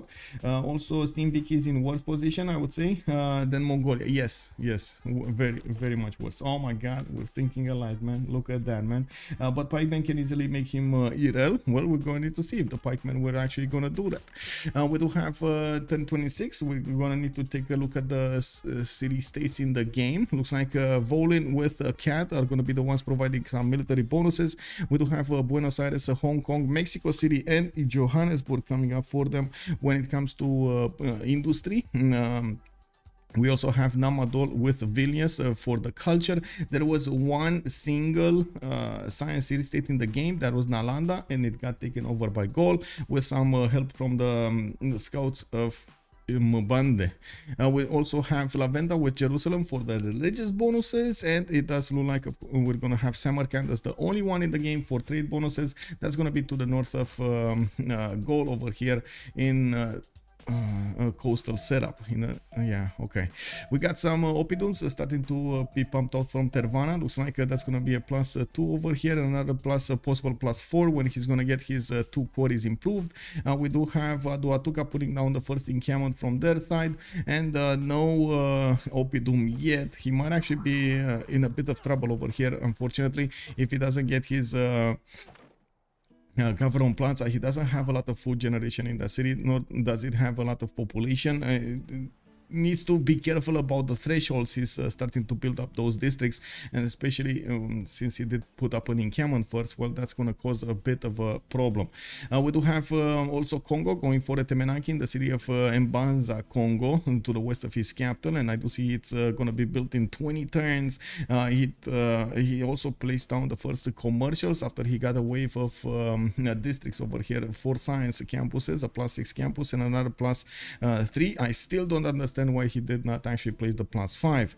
Maybe he just didn't have the gold. That might be a possibility. He didn't have the gold to get the +5 going over there, but yeah, it is what it is. He is lacking a lot of science if he went for this. Anyway, and we do have religious settlements as a pantheon for him. He's gonna get to expand cities with ease over here, not only acquiring more tiles whenever he's gonna settle a city, but also gonna get more production towards settlers to pump this faster from his city center. Unfortunately, he didn't actually go for that Matterhorn settler I was talking about on the east side, even though it would have put him very close to Scythia. They could actually set up coastal trade routes here. Oh my god, they could set up coastal trade routes. Like get a city here and then make a city here and put a city on the wheat tile. They could set up coastal trade routes. Anyway, we will need to see how this is going to evolve over here. There's another settler coming up from Kabasa. They might have not even seen Matterhorn, to be honest. Did they see Matterhorn? They did see it. Okay, they did see it. It's fine. It's fine. Now, Matterhorn as a bonus, as a wonder, does give you no more penalty. It gives you the ability to ignore heals for the rest of the game, so you don't have a penalty from that. Whoa! I have completed a quest for the city, the great city of Mexico City, and earned a reward. +1 envoy. How did I get that? And why did I... What? Anyway, it is what it is. We got the horses, early horses coming up from Scythia. He is going to use his production ability to acquire more faith. I'm pretty sure he's going to want to also settle a few more of these kurgans, so not only he gets the production going from those tiles, but also the faith and the gold. And I do see encampment training project coming up from Pokrovka. This is a must on Georgia as well to get defensive unit over there. Why do I see I'm researching horseback riding and state workforce? Hello? Game? Am I in the game? Whoa. Can we see England versus England naval? We will see England versus England naval. Yeah, I mean, I can't control what they're going to do, but I'm pretty sure at some point they're going to have this idea. Well, let's see, Tamar over here gonna get the God of the Forge, so he's aware that he's gonna need to put up a defense against the Scythia, and he wants the extra production towards his ancient and classical units. We do have some slingers coming out from the city of Akalkalaki, and I do see Moksha coming up over here in Tbilisi, establishing in one turn to give him that extra much needed culture and a little bit of faith. He didn't actually finish up his holy sites with shrines and temples, and I do see him slowly acquiring the great prophet points. It's very surprising to me that we don't actually have anybody actually acquiring merchant points at this point in the game. Usually you do have somebody putting a lot of commercials. Okay, there we go. We actually have Hungary that's gonna start to acquire those points next time, with the first commercial hubs finishing up in this turn, and we do have another one getting in the city of Buda. Esztergom is gonna build another one, and Szeged is gonna build another one in 7. Looks like also he went for Magnus internals over here for through the city of Buda, and he still has a lot of problems in Esztergom with the production that he has available. To be honest, he might just want to spend the gold over there, and there's just a massive difference of gold between the two teams. If you take a look at the gold acquired by turn, we do have 12 plus on 14, 12, 15 and 7, while on Forever Young we got 10, 2, 3 and 8. There's just not a lot of gold to go around on their side. Now we do have also Roy about to forward settle Gaul over here, going to the north of Urumqi, and I do see he's getting a builder from Ulaanbaatar, while the city of Xanadu is gonna get an encampment training project in 2 turns. They're starting to go quite quickly through these general points so they can acquire the early bonuses that they need to use for their units. Looking at the faith acquirement over here, outside is on a 7 faith a turn on Scythia, and I do see him putting in the maneuver card, so he gets the half production horses, and as you can see over here, he does have some of these resources improved. Some of his luxury resources improved, so he gets that nice amenity going into his city. I don't think he's +3. No, he's not. He's not. Too much. Looking at the era score here, we got everybody going over the threshold necessary to go for the golden age: 32, 30, 27, 26, 36, 23, 29 and 27 points. We do also see we got England over here to the north of Hungary, placing his 4th city down. We do have him getting a few free galleys from his side and going for internal traders with Magnus establishing the city of London. He will try to get another city over here to the north, and we're going to need to see if Johannesburg is going to be an option. Hungary at the moment with Vladimir, he's not having the vision over the full map. He's gonna need to discover the city-states and see if he has an opportunity to go against his opponents, Kongo or Gaul over here, to help out Mongolia do some damage. Remember, there was also Samarkand that he never actually found, that could actually apply pressure from the north of these empires, and it's very, very close to the city of Bagakum over here from Gaul. We do have a lot of production coming out from Gaul already, by the looks of it. Looking at Gaul, we do have him on 61 production. He's oh my god, that's a lot of production. Actually, more than like it's double the production of, for example, Nzinga Mbande. I don't know for what reason NiLocC over here did not actually want to get his 4th and 5th settler out quickly, and only has one single trade route. So wait, he chose to go for Governor Magnus, but then went external toward Mexico City. Okay, this is a bit of a problem. Wait, Roy actually levied Jerusalem? Whoa, he actually levied a city. Okay, interesting. And finally, we do have NiLocC going for that Matterhorn city. So low city count over here and low production. He does have 17 science with 9 culture. Unfortunately, that will also make his districts much more expensive. While he's going to discover more technologies and more civics, the cost per district will actually rise. And we do have encampment training projects coming out from Adoatuka, and yes, he does want to get his general as well. While Mongolia did get his project in, we did only have one single general recruited. There are 4 in the first era, and we're going to need to see see what's gonna happen over here.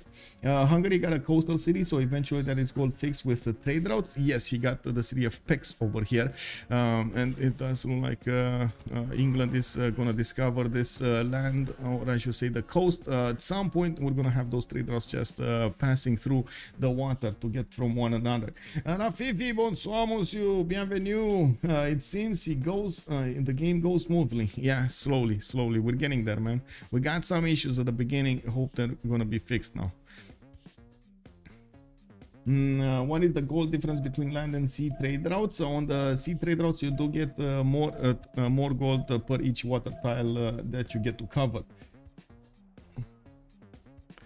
Okay, we got a fourth settler coming up from Tbilisi. Looks like we got some spearmen coming from Akalkalaki, and it does seem like Scythia is actually going to favor to go and take Vilnius first rather than go against his opponent Georgia. We do have so many horses coming around from his cities. He's putting down his government plaza over here to the west of Pokrovka and north of Pazyryk. That's not actually from his capital. He did not go Magnus internal, so I guess he doesn't care that much about it. We do have him also with a trader over here from Pazyryk getting back into his city center because he just declared war on Vilnius and he's going to want to take that over. We did pass into the classical era, so we're going to need to take a look at their golden age bonuses, so we get to talk a little bit what they are going for. Just Dima, for example, is going to go for his pen brush and voice golden age. He's still trying to beef up his production capabilities. 8 science with 19 culture. Next time he's going to discover writing, so he's going to have the ability to put down some campuses. Doesn't have a lot of good ones though, even though he does have some mountains next to the city of Leeds. We do need to see how he's going to try to mix those bonuses in. And we do have also a Demonar here with monumentality golden age in the first one, 39 faith a turn, 11 science with 19 culture. He's still on 3 cities, going to get his 4th one soon, and it looks like he's going to be somewhere over here in the south. And I do see his plug-in Pingala over here in city of Akalkalaki to get the extra science going. He never put in Camon down. That does deny him the ability to go for a general unless well, his opponents are going to be slacking and not actually get the projects in. We do have Roy also with 8 science and 19 culture. We do have Kublai Khan Mongolia as getting his cities right in the face of Gaul, while he's getting another encampment training project from Urumqi. He's gonna try to secure his general over here. He's at the moment 21 out of 30 points. Gaul is gonna get an encampment training project in Aduatuca in 2 turns as well. So both of them are actually trying to secure this. We do have a pillage over here in the south of Urumqi, denying him the extra production and the culture from the sheep tile. That's a bit unfortunate, and I do see the first Ordus, the unique building that the encampments are going to benefit from getting built over here in the Mongolian cities. Okay, Hannibal Barca got recruited. We got Vilnius taken over already by outside. He did manage to get the 4th city quite quickly. He could get the 5th one though, and from what I do see, he's sending his sources relatively early to Georgia, neither of them wanting to settle in each other's face, to be honest. But I think there was quite a bit of value for Georgia to actually settle a city over here somewhere, so he denies the opportunity of Scythia settling. But anyway, I guess that would have been a bit too much. He wants to use the heal bonus rather than anything else. I guess I understand him. It is what it is. Vladimir pen brush and voice, 9 science and 19 culture, 19 gold to 10, 48 production, and I do see him with the traders, the extra traders coming out from his cities. He did finish his commercials next to his initial settles, and I do see Gavron Plaza did get to beef up both of those next to Estergom and Bura. Still did not improve his amenities though, like his luxury resources. Would have really hoped we're gonna see this happening. Anyway, he did grow into the iron tile to the northwest that he's gonna need to improve, and I do see with his 5th series he's going maximum commercials over here to try to get the bonuses of gold for his teammates. We do have Tomaris with pen brush and voice golden age in the first wave. He's not going for the normal monumentality. I do have to point out 16 science, 24 culture, and he does have 42 production. Usually when players do go for initiation rites as a pantheon, they do want to use that extra faith they're acquiring from the production of the horses or the units actually he's building in his empire to try to get a good monumentality going, because sometimes you don't actually have the production necessary for both sides, getting settlers and builders, and at the same time worrying your opponents. So you gotta try to balance that out somehow, and the middle way was to actually go for a monumentality. That of course would have taken away quite a bit of culture from him and gold, so he chose not to go that way. We do have NiLocC on 19 science and 14 culture. At the moment, he's still very weak when it comes to the production capabilities, only 40 gold a turn. He did manage to settle Matterhorn, but unfortunately he settled in such a way that yes, he's gonna get fresh water, not that it mattered anyway, that was the lake, but it denied the opportunity of Scythia to actually get a coastal city over here on that same lake and try to get the connections for the traders between them. That would have been very important for their economic power. Mbande Kongo is also going to finish at Temenaki in 6 turns, giving him a boost in production and science at the same time. He still has religious settlements, and I'm very confused how he doesn't have more cities over here, to be honest, especially with religious settlements. He's trying to fight also a levied Mongolian warrior here. Interesting. Moksha establishing in the city of Mbande Mubata, and we do have first horse coming around over there from that city center. Penbrush and Voice Golden Age for him, by the way. Penbrush and Voice. Shaturyanin gonna go for masonry, gonna go for drama and poetry. Penbrush and Voice Golden Age, 2 for 5 cities. A lot of production capability coming up from Shaturyanin. 66 production with 13 science, 23 culture. He's actually gonna get to push Mongolia fast enough, because yes, even if Roy got the cities, got the units, got the culture and so on from an earlier stage, he didn't actually get units. You know, got the general but didn't actually get units. This is a bit problematic over here. I don't see Georgia making actually 20 out of 30 points. Hello. Oh, he got the okay, so he's gonna get the general. Check this out. He actually chopped, he got his monumentality golden age, and then he chopped the encampment down, and then he's chopping the encampment training projects. He just needs one more turn to recruit one of these generals, and it looks like somebody is gonna get, no, everybody's gonna get the general. Everybody's gonna get the general. He's fine. He's really fine. He's fine. We do need to see what the Scythian units will do over here, how they're gonna try to get. I do have to say Tamar cities are very hard to actually get to, just because of their extra fortification health that they do get from the Tsikes, and of course the fast build time that you get for the Tsikes as well. Now we do have Opera 357, 14 science and 18 culture. Penbrush and Voice Golden Age on 4 cities, England here. Audience Chamber as his choice of specializing building in the Government Plaza, and it does look like he's getting an encampment from Newcastle upon Tyne. Unfortunately, that will not actually give him a general for this type of era. He's gonna need to get the general a little bit later. Ostrich Wrangler, hello there, sir. It was 12 plus that one yesterday. Janus, also White City, horse rushing Tamar. What is this badge over here? Hello there, sir. Janus. Oh my god, man. Yeah, I mean, it is what it is. Scythia's doing Scythia things. What can I say? We're gonna need to see how he's gonna do against Georgia. We got the multiple Saka horse archers coming up from his cities. He's finishing up Warlord's Throne here from Pazirik, and I do see outside he's trying to get to stirrups. He got a first heavy chariot over here. Is he just gonna keep on buying these? I'm a bit surprised about 2 things. First of all, I would have expected a few more kurgans, especially after their buff. And second of all, I would have expected at least one more settle over here towards Georgia on that May style. I guess that's not gonna happen. Now we do have the Scythian horses that are gonna need to go through the Georgian defenses, and it does look like, of course, we will need to see Demonar try to play this out accordingly. John the Baptist, the great prophet, is gonna give him the ability to establish the first religion in the game, and we're going to need to see if his beliefs are going to be the ones that we're expecting. We're expecting a Jesuit education with papal primacy. What was the buff? I believe it was +1 faith on the kurgans, if I'm not mistaken. Let me actually double check this, because I have doubts in my head. And give me a second. Kurgan. So Scythian kurgan gain +2 faith base from +1. So it's +1 faith on the base. Good luck if he gets defender. Yeah, the defender will totally nullify any attack from Scythia for quite some time now. I mean, I guess he's still gonna get some damage with his Saka horse, such as some experience on these units, and that's about it. But anyway, yeah, it's gonna be hard. Like these walls are insanely strong. Okay, what do we have here?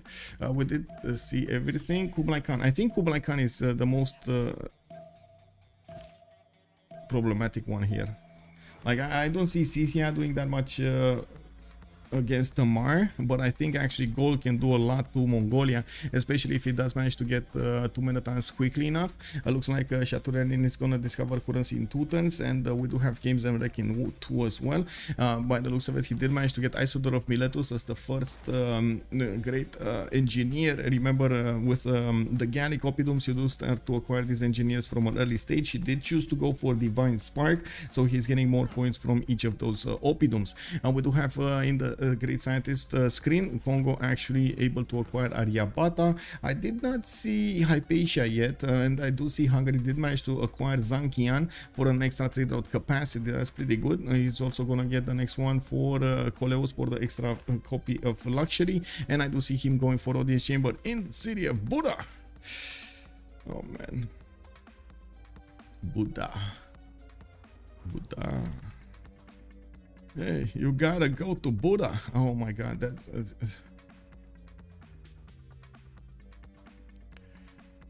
you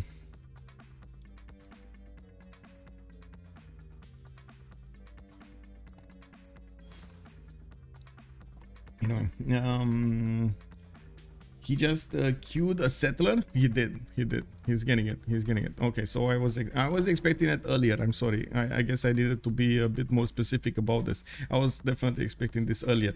Now, Warlord's Throne is gonna finish in 2 turns, and by looks of it, he does have a few I should say, a few builders. One in the north and one in the south. He's starting to improve his amenities over here. His cotton tile. I do see his citrus, so he has 2 improved. He is 3 improved with the spice tiles next to the city of Vilnius, and he's gonna get the 4th one as in the form of the amber. He's gonna need to discover sailing to actually get this one improved, but that's still gonna be nice for him. Extra boost in the happiness level and extra 10% across the board is always nice. We do have some Kongo units also coming around here from NiLocC. Looks like Ancestral Hall coming up in 3 turns from the city of Kabasa. He put his government plaza in between Mbande and Kabasa, and I'm pretty sure he's gonna try to use the GCC bonuses towards more towards industrial zone setup and maybe some theater squares rather than anything else. Mbande Kongo is gonna finish that at Demonar in 2 turns, and unfortunately for him, he's still the lowest in the game with the production, 43. Next up is actually Opera 357 with 45 on 16 science and 28 culture, while NiLocC is on 19 and 22. Looking at what's going on over here, Mongolia is getting these defensive units in the city of Korakoto. I do see Gaul is putting a few swordsmen on the front line there, using some archers, and he's still waiting for great engineer Isodor to do something.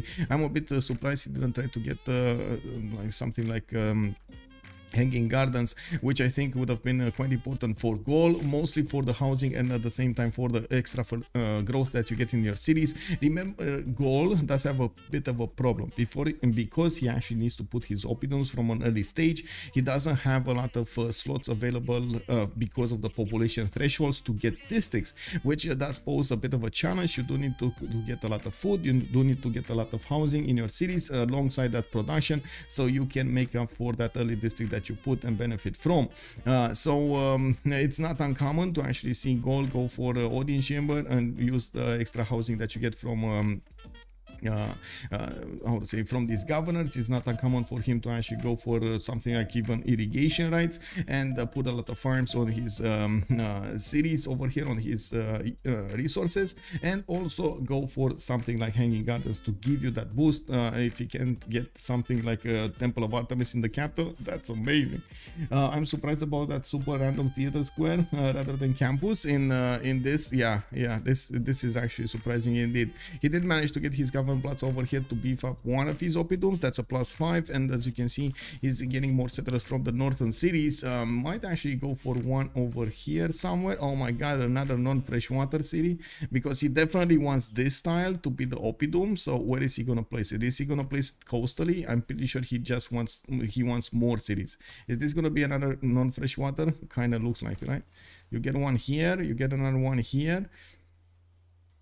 Anyway, I guess a city count mid-maxing might be a problem. Whoa, Gaul actually got 2 generals. Wait a second. If he got 2 generals, somebody remained without a general. Who remained? So Mongolia got 1, Scythia got 1. Oh, I see. Tamar didn't get 1. That's pretty good. That is amazing. Tamar did not get a general. Okay, I mean that's a pretty good strategy over here to deny him the general. I didn't realize he could actually pump out so many projects so fast. Let's see. Also, to greet our users, information of the day: Bologna is just holding pancakes. We need to get to Bologna. Oh my god, pancakes, bro. Oh yes, give me the pancakes. Also, Rafifi, they took it in 1453, if I'm not wrong. It's one of the dates that marked the beginning of the Renaissance era with the discovery of America, the invention of printing, and the end of the Reconquista. What is that? Reconquista. I don't know what it is. Reconquista. Reconquest is a period of the Iberian Peninsula spanning approximately 170 years between the initial Umayyad conquest of Hispania in the 710s and the fall of the Emirate of Granada, the last Islamic state of the peninsula, to expanding Christian kingdoms. Okay, learned something new today. Now there was a third one. Where was the third one? Tamar didn't get a general, but did get a prophet and a religion. Yes, actually, let's take a look at the religion. We got Jesuit education and him giving up on papal primacy. He went defender of the faith. We might see him get at some point something like Stonehenge. He can actually build Stonehenge over here from Akalkalaki next to that stone tile. Not bad, not bad. We're going to need to see when he's gonna get to build it though. We do have also a campus coming up from Tbilisi. He got his 4th settler down over here, Chicken Valley, to the south, and I do see he's putting down theater squares and a +4 campus next to Rustavi. What is this one? This is a +4, the +3 at the moment. Okay, +3. 2 mountains and 1 government plaza. In Kalkalaki, he also will have a +5 campus. He just needs to buy out those tiles. And looking at the gold generation over here, he's not doing well. He's on 23 science, 28 culture, but -4 in his gold generation. He does have 62 production with 48 faith. That's considerably better than outside's 57 and only 8 faith a turn. We do have also some Scythian units actually going towards the city of Chicken Valley. And I do see him actually sending a settler over here. Is he actually going to settle on the same lake of his opponent? Is he gonna try to bang that city center with some boats over here? Oh, outside, you nasty. Oh man, he's actually gonna do that. We do have also markets coming up from Kostromskaya. I do see settlers coming up from Pokrovka. Another one. He's gonna go for the 6th city, and we do need to see what Hungary is gonna do over here to make up for the gold. He's already on 41 gold a turn. England is putting a city over here to the northeast of him, and I do see him finishing up multiple markets in his commercial cities. He already has 11.5 great merchant points with 1.1 on Scythia. He's the one that's gonna get all of these merchants from an early stage of the game. He did manage to acquire Coleus with Marcus Licinius Crassus. He did also manage to get the Zankian, and I'm pretty sure that Scythia is just not gonna have the power, the ability, the strength, and the faith to get one of those. And we do have fertility rights coming up from Opera 357, lighthouses coming out from him, so he can get those trade routes going. The first campus in Liverpool, that's going to be a +4 using the GCC of Gavron Plaza and the reef tile next to that city center. I do see another campus being built in Newcastle upon Tyne, being a +3? Yeah, that's a +3. Now we do need to see when he's gonna get to 7 pop over here in the city of Manchester, and where is he gonna place and what kind of district he's gonna have here. I'm pretty sure he can get a +2, no problems. And I do have to point out he should actually keep, for example, the banana tile for his industrial zone rather than anything else. We'll see how this evolves. We do have actually just Dima with 20 science and 30 culture, not that bigger than Opera 357 at the moment. Both of them are free in golden age of Penbrush and Voice, but we do have England starting to acquire a lot of great admirals. This will give him an advantage when actually fighting in the Renaissance era. Now, we do have actually just Dima making 9.2 great admiral points a turn, while Victoria Age of Steam is only making 3. We do have campuses coming out from the city of Leeds. It looks like he's getting harbor shipping projects to improve that chance of acquiring all of these from an early stage. And I do see just Dima rushing as fast as possible towards caravels. They need to be careful with the gold generation here. Whoa, True Grit, thank you so much for the 5 gifted subs. Much appreciated, sir. We do have... Oh my god, Dupe the Sand Trooper. Hello there, sir. Buckeyed Guy 15. Hello there, sir. Strato, thank you, sir. Joining the Dreamers over here. We do have also Ascoto. Hello there, sir. And good evening, Ricky Maru. Hello there, sir. Oh my god, thank you so much, True Grit. Much appreciated, sir. Lipeiran, oh, hello there, sir. Good evening. And oh my god, thank you so much, man. Thank you so much. We do need to take a look how this Victorian science is gonna just jump up in the air over here with his finishing of campuses next to his Capron Plaza, and at the same time his mountains. We do have a +3 over here and a +2 next to the city of London, and it does look like he's getting his galleys as close as possible to his cities and putting them, of course, I should say, keeping them for the caravels. The thing is, if you do not get the mercenaries, you need to upgrade these caravels with 180 gold. That's a lot of gold that you need to put into one single boat, one single unit. If you do get mercenaries, you get it with 90, which is of course much better. Now we're going to need to see if he's going to manage to get there with enough gold, so he can actually upgrade the boats at the correct time as he gets his either mercenaries or cartography, the caravel technology. Gary Anthony, hello there, sir. How are you doing? Yeah, we do also have 10 house over here. Hungary more production than Gaul and Kongo might be clear. 56 production soon. Let's see, what did you see over here? You see NiLocC is 46. He's not 56. I don't know where you see you saw that 56. But anyway, a lot of problems over here. He finished his Temeranki. He got his production up, and I do see Li Yang is establishing in the city of Congo. We do have him with a little bit more science, 26 and 28. He's on 4 cities at the moment, and will get Mexico City this turn. By the looks of it, that city center is going to be attacked by multiple units, and boom, that's it. Let's see, he's on 53 production. Okay, still the last one in the game over here with the production capabilities. Definitely needs another settler to settle over here somewhere. Anyway, he's 2-turning settler from the city of Kabasa. By the looks of it, he has 15 production, of course, with religious settlements, and I'm pretty sure the Cardin is trying to get this going. He has Ancestral Hall, so he's just gonna try to get as many cities out as possible. I'm actually curious if he's gonna go here or here. It's my curious. Oh, Gaul is gonna go coastal. He gonna do the coastal setup over here for a +4. He didn't actually want to go non-freshwater, which I kind of understand. And we do need to see if Shaturyanin is also gonna get Statue of Zeus coming up from Aduatuca. He's gonna get to use that Isolder of Miletus to beef it up, beef the production up, and we do have multiple swordsmen from him.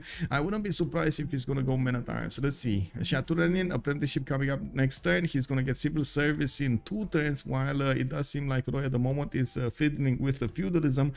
We do see Roy also trying to get more science up, and he's attacking England. And this was something that I was pointing at the beginning, if Mongolia is not focused fully on Gaul and he just gets a few units towards England, this is going to be spelling disaster for Opera 357, because he's going to be forced to use that production instead of going for simming, instead of going for campus, for libraries, for something, for the boats. He's going to be forced to get his land units going to defend against an opponent, and unfortunately that denies him the opportunity to get the boats out in the correct moment in time to defend against the seas. If we're gonna have just Demo over here from the other side of the planet come with some cannibals into his cities, he's just gonna take them over without that much of a resistance. Now we do have to take a look also, and there we go. Immediately Shaturyanin is putting some pressure on Mongolia, because I'm pretty sure Opera 357 did tell him, hey, I have a few problems, can you come help? And then Shaturyanin says, yeah, no problem, we can go and take over the cities of our opponents together. And never, whenever. Let's see, Linda also a tyrant, but you don't have apprenticeship free. Wait, what are you talking about? Gold still gets Opidoms early, or BBG delayed that. We do get it. They do get yeah, iron working. Also, RIP Mexico City, in one of the lackluster city states. Well, it got destroyed. Just Dima put Stonehenge. Okay, we're probably gonna need to see. Wait a second, where did he put Stonehenge? 5 turns in Birmingham. That's actually, so instead of why do I have the feeling that he should have gone for a library here? I think a library would have been just much better than Stonehenge. But anyway, I guess Stonehenge is still good when you're talking about I would say in getting your religion and the era score points for the next era. But I was taking a look over here. We still are in the classical era, 10-17 turns until the next one. It's not that quickly for it. Anyway, we do have George over here getting quite a few horses in the south. It looks like he's going to be happy defending against Scythian units. Even if he doesn't have a general, he's plugging in Victor in the city of Chicken Valley. He has 1 tile chokes to the north to defend from, and I do see the +3 defender from his religion is going to need to spread. There we go, he just spread in the city of Chicken Valley. We do have galleys coming up from Isik. I do see Scythia is getting his heavy chariots out, and I was thinking he's going to go stirrups from the beginning, but I don't see him following this Isik city up with more of these heavy chariot pre-builds. I would actually say he should definitely settle on that 2-1 tile rather than on the maze tile if he actually wants to go for a city there. So he still has an option available here. Where is he going? Oh, no, don't do it. Oh my god, man, you gotta take into account Tamarian Kevsus. Man, those units are extremely tough. They're very hard to handle. You gotta take them into account when you do something like this. You gotta be careful not to expose yourself to the Kevsurs, and try as much as possible to stay away from hills, from fighting in hills. Now, it looks like Demonar is not gonna be that far away from getting his Kevsurs, and we do have Demonar Mathematics coming up in 1 turn, Civil Service coming up in 4 turns. He's gonna get that military alliance going, and he does want a few more settlers before he's doing anything like that. Also, I gotta point out, Kevsurs will get the bonus from the next wave of generals. Even if he didn't get the first one, he's gonna get the next one. And I do see Georgia on 49.3 points out of 75. He is gonna get it. He gonna get it. We got an encounter training project coming up in 3 turns. Demonar 57 faith, a 74 production. He's gonna go for more.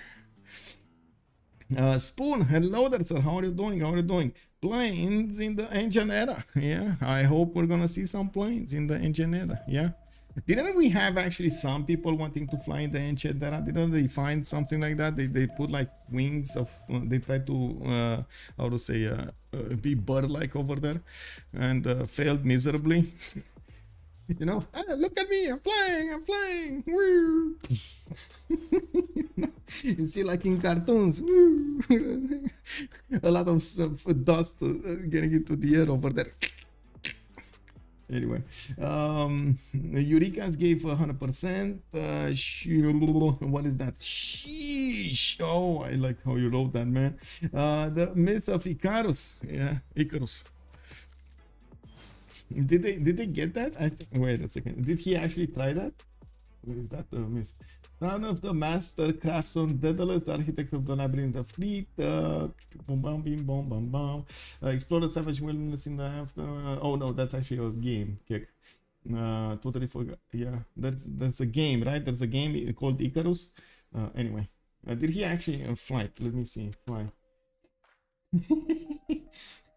Icarus fell from the sky, plunged into the seas, and drowned.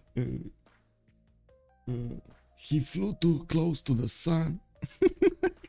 I mean, to be honest, you kind of give it to these guys, man.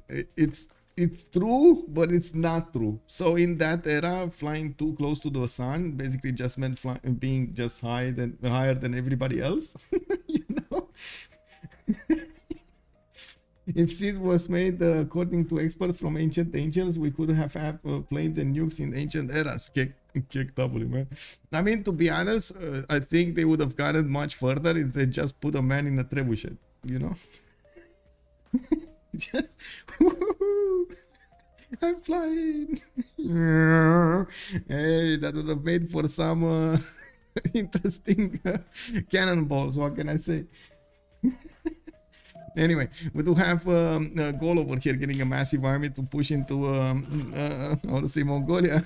We do have Mongolia not sitting around and trying to do some damage against Gaul here. I do see Gaul did manage to finish Statue of Zeus and got quite a few free units with spearmen and some archers coming around freely for him. Not to mention he did manage to get a battery ram over here. He does have 2 generals that are still giving him bonuses. He can actually successfully defend the city of Tervana and Anduatuca.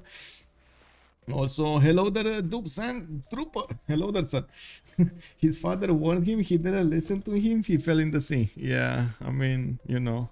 I mean, to be honest, we still have people trying to jump for very high places into the seas, you know, like there's like so many things that are happening in nowadays that people have been trying to do from a long time, man. I don't know, man. They see high cliffs, they're like, I want to jump in the water and get back up, and I want to jump again. It's just adrenaline makes us do a lot of things. What can I say?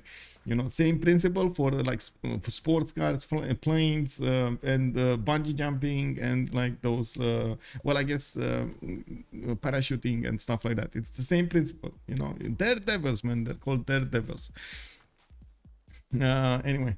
Hungary is getting all the gold, which is good because Mongolia and Tamar have none. Yes, it does look like Vladimir over here is doing very nice. Also, Victoria is doing very nice to get the gold acquired. And looking at the tech side, he shouldn't be that far away from getting cartography. You do see that Opera 357 did need to go to discover military tactics rather than go directly for cartography. There's going to be a mismatch in timings between them, and I'm not so sure there's enough land, enough ocean to cover for after those caravels will get upgraded to get to England to give Opera 357 enough time to get his cartography. We might actually not even see him have enough bonuses to defend himself here.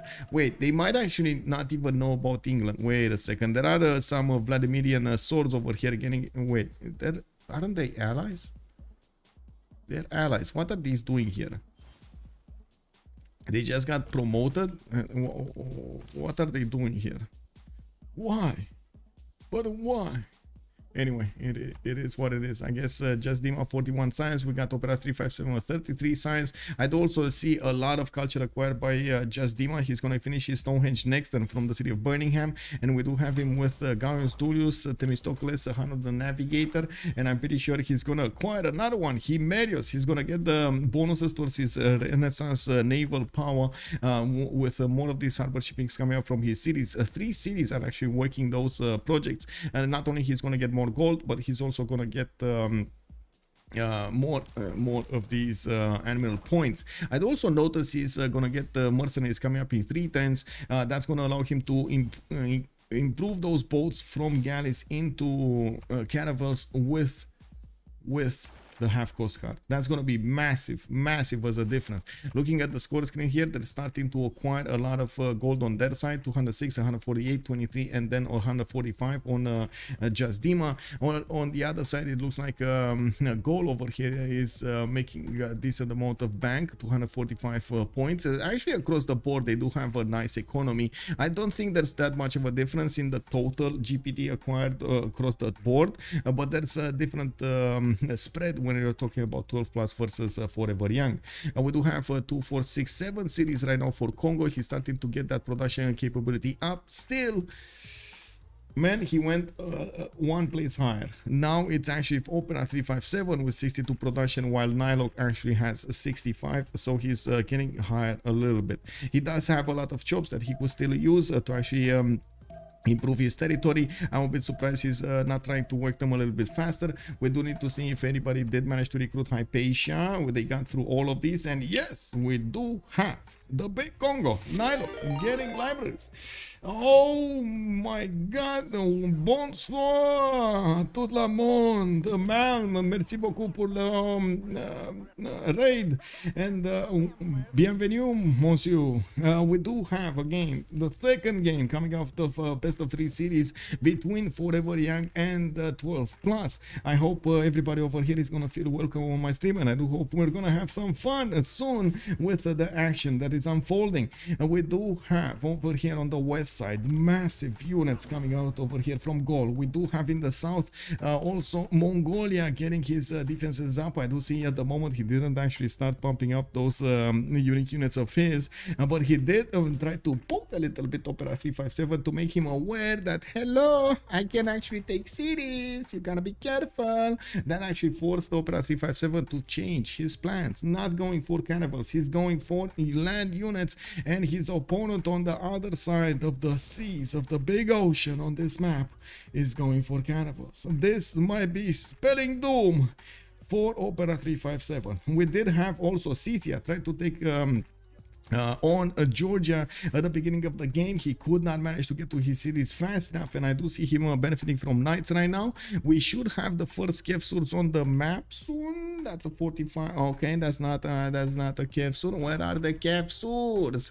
Okay, Demonar is 3 times away from getting military science. He's gonna get there. Also, hello there, Apugi, bonsoir monsieur, bienvenue. One night, hello there sir, bienvenue. Sefi, hello there sir, welcome man. Woo-hoo-hoo-hoo.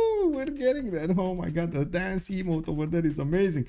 Let me actually do a big shout out over here. You guys, if you don't know Mal, you should know Mal, man. He's, if you're watching streams in French, if you don't know French, and check his stream out, I believe he did even put a translator on. Can you actually imagine? You gotta teach me how to do that, man. It would be amazing. It's a live translator from French into English, subtitles below the stream. That's amazing. Oh, that is amazing. Big one over there, big one. And we do have to take a look how they're also gonna get their golden age points. We do have 6 more turns until the next era. The big gold generator over here, Hungary, is getting more and more, and these merchants looks like he's gonna get the choice to get the Ifadland next turn, where we do have in the next wave, I should say. We do have Kongo on 6.6 merchant points a turn. Scythia is on 3.4, Gold 2.3, and Hungary 17.2 points. That's a lot of points. God of War and Plunder coming up for him. He did acquire Marco Polo. He got Zankian at the beginning, and just getting that goal for his team.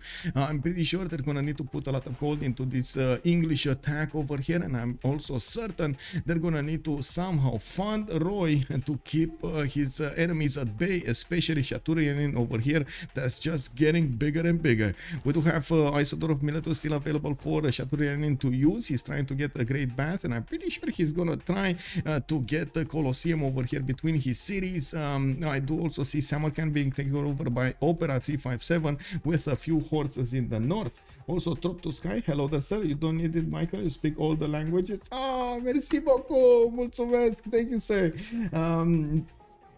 Spasiba, and wait, Dankeschön. Yeah, we're going, man, we're going. Yeah, slowly. I mean, I don't know how to speak fluently in a lot of languages, but I do my best to actually learn at least those expressions that do help me out to say the things, you know, like thank you and hello and good evening and good morning and so on and so forth from different languages. Parakalo. Also for info, it's the second encounter of the two teams, 12 plus, who won the first game yesterday with an amazing game, I must add. There were a lot of stuff, a lot of things that happened throughout the game. You have to check it out. It will be in my video archive, and it will be on YouTube soon. Soon, I say soon, but it's like in 4 weeks it's probably gonna get on YouTube. I think I'm actually gonna increase the videos I put per week on YouTube. I've been thinking about this for like 2 weeks now. I put 5, but I do stream more, so I just started to have too much of a bank over there. For info, okay, speaking of England, what was the religion that he got from Stonehenge? Let's actually see. It's probably divine, Zen meditation with sacred places. There we go. Sacred places giving him an extra extra points of science, culture, gold, and the faith. In the city that has wonder, he only has one city with converted and with a wonder. So well, that's 2 points. We do have Demonar also lacking gold over here. They're gonna need to fund his all of his needs, and by the looks of it, outside did manage to get 56 science with 42 culture, a little bit bigger than Demonar, even though, well, by the looks of it, Scythia cannot push into Georgia, especially next turn when he's gonna get his Kev source. Now this city Kutaisi did get placed to the west of Tbilisi, increasing the borders of Georgia, and we do have some Scythian units trying to bang on that doorstep. Not gonna get anywhere. Even the swordsmen are actually a bit too tough to handle for the knights. Kutaisi does not benefit yet from the religion of Demonar. That's gonna give him Defender of the Faith. Now also, hello there, Boreal. How are you doing, sir? Good evening, good evening. We do have to the southwest over here also Shaturyanin that needs to get to his men at arms. Looking at the stats, where is he? He's going sailing and divine right. Okay, so this is full on. Well, let's go get the golden age at a score rather than anything else. Just Dima is 7 points out. We got Demonar 1 point away. Roy is gonna be 9 points out as well. It looks like Vladimir did go over the threshold, so he did manage to secure that golden age. We do have Scythia 2 points out. Looks like NiLocC is gonna need 9 points to get his golden age. Shaturyanin 4 points away. Opera 357 is 9 points out. Okay.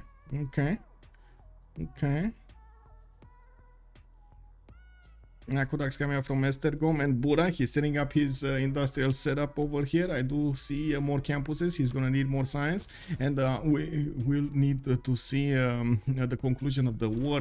Not a lot of pre-builds from England. He only has 1, 2, 3, 4 that he probably got free from his cities anyway, from his navy dockyards. I do see he still keeps on going for these great animals, discovering, getting as many projects as possible. Not only that, but he's also getting the gold that he needs to upgrade those units. In the tech side, he's 1 turn away from cartography. He did already discover his mercenaries, so he gets to upgrade these boats half cost.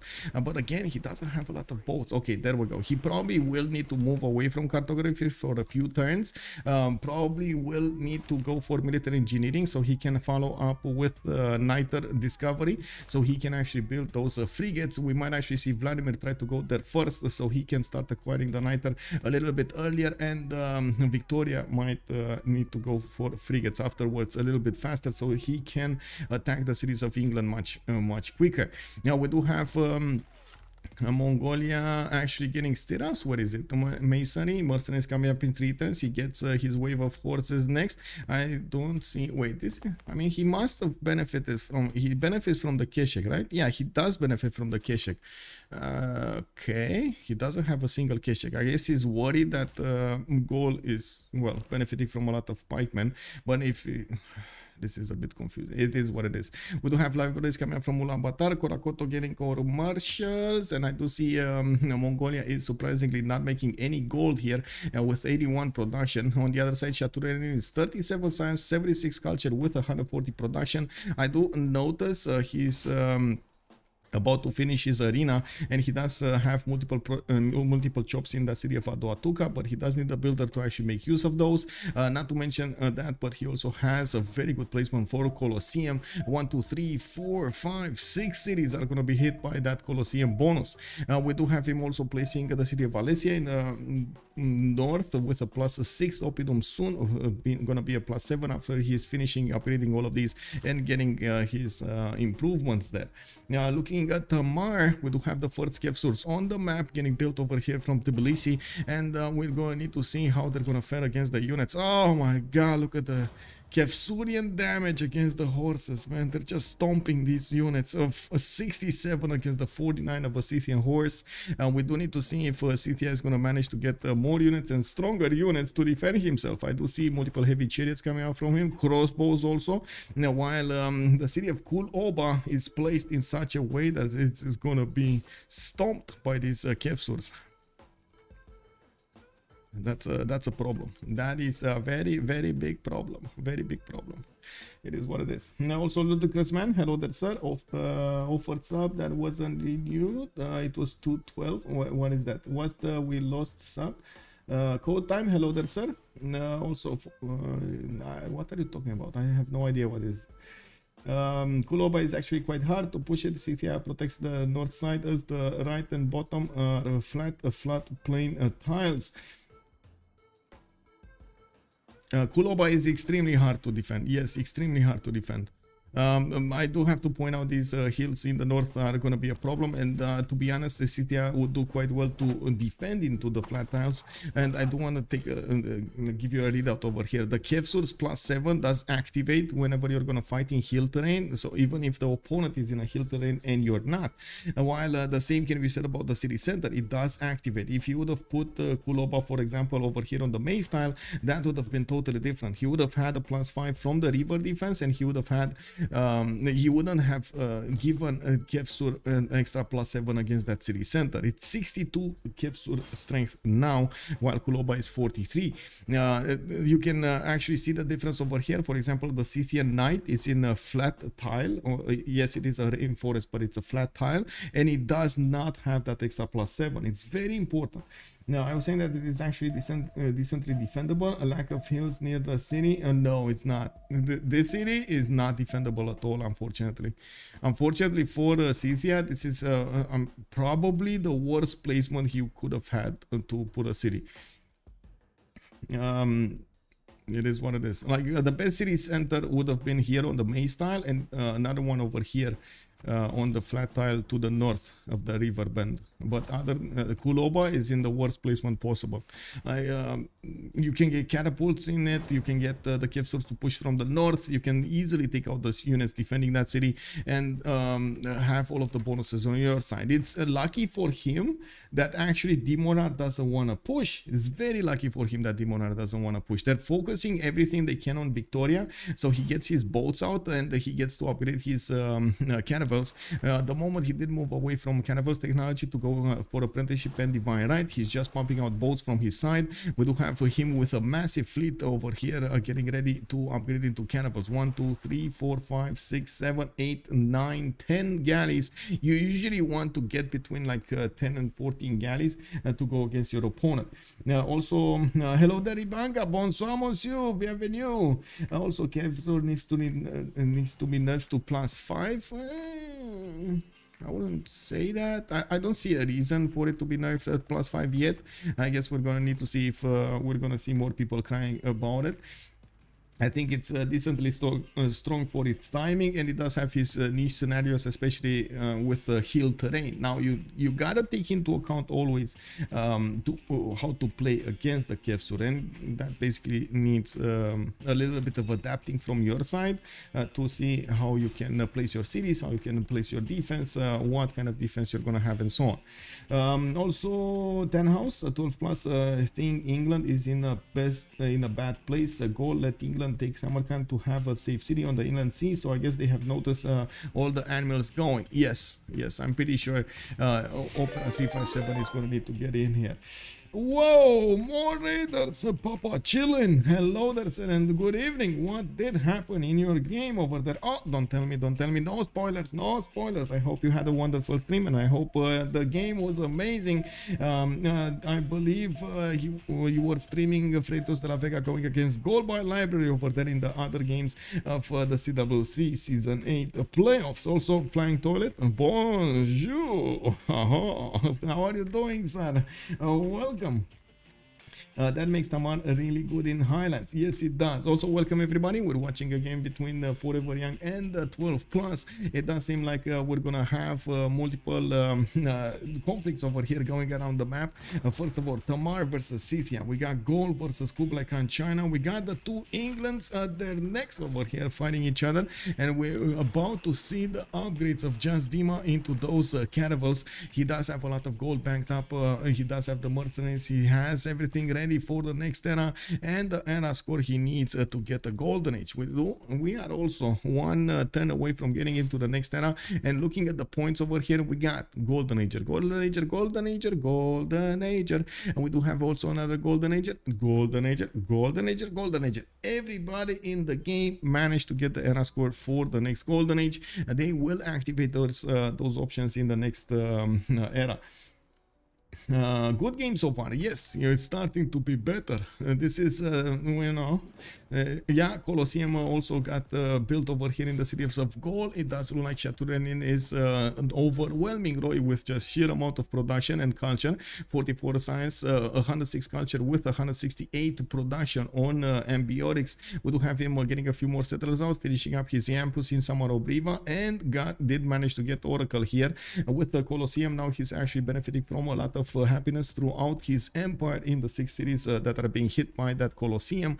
And we do see intelligence agency being built in Nalanda, so he can get a spy over his opponent. And to be honest, it doesn't look like Mongolia at the moment has the strength and the ability to disrupt his sim. It does seem like also Shaturyanin is not going to be that offensive against his opponent. He's going to want to wait for a little bit of a later timing. Also, Skydoom, hello there, sir. Bonsoir, monsieur. Bienvenue. Yeah, comment ça va?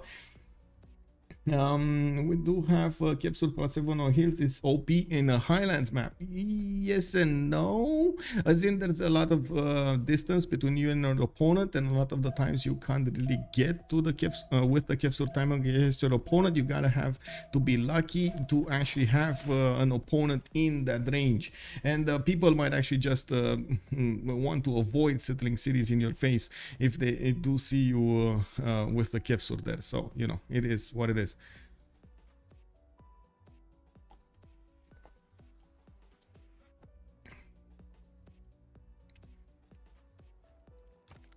Okay, so let's see. We get we got into the next golden. We're gonna need to wait and see what the players are gonna go for. Let's take a quick peek at the scientist screen and see, or I should say in the great people screen. We do have Gaul over here, Scythia over here, Mongolia getting points, England getting a few points as well.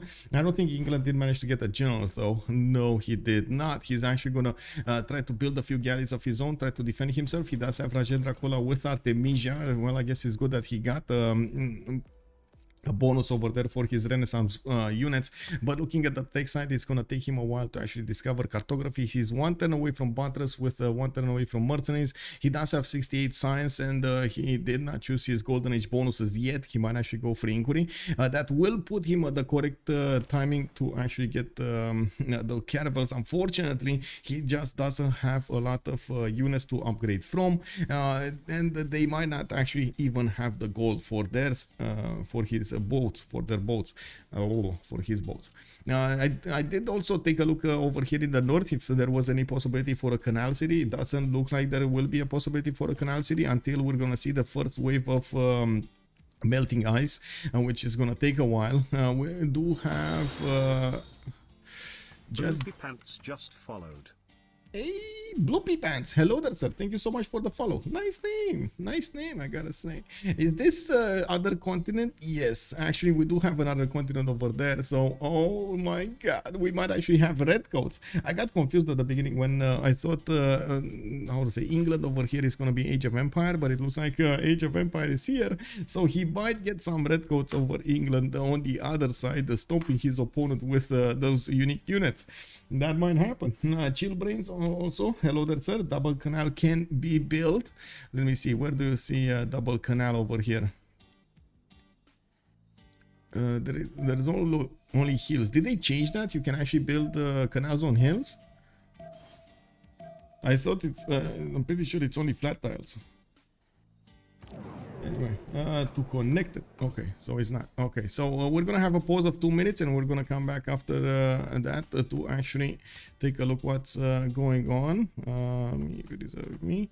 Okay, and well, let me finish the Congress. Be right back.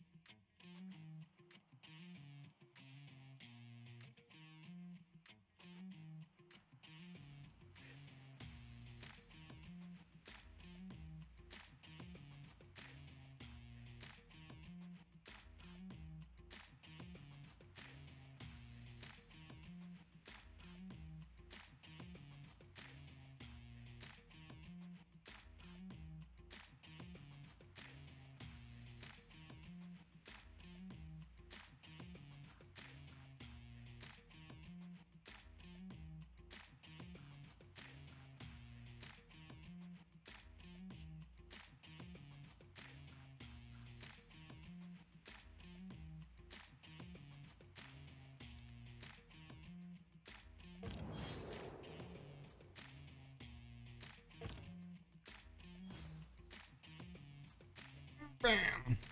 You mean about Bradford near wheat? These ones you mean? This one and this one?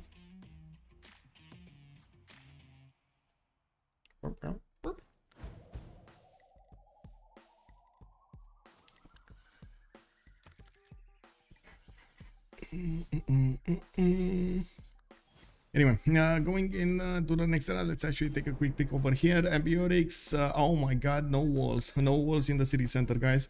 We got Ambiotics getting the 20% population growth, and of course, pass via Tiger Breaker. That's actually a bit unfortunate. And we do have Age of Empire, Jasdima with 2 Diplo victory points. Let me actually fix the sound over here because I'm not hearing it properly. Okay, there we go. Okay, there we go.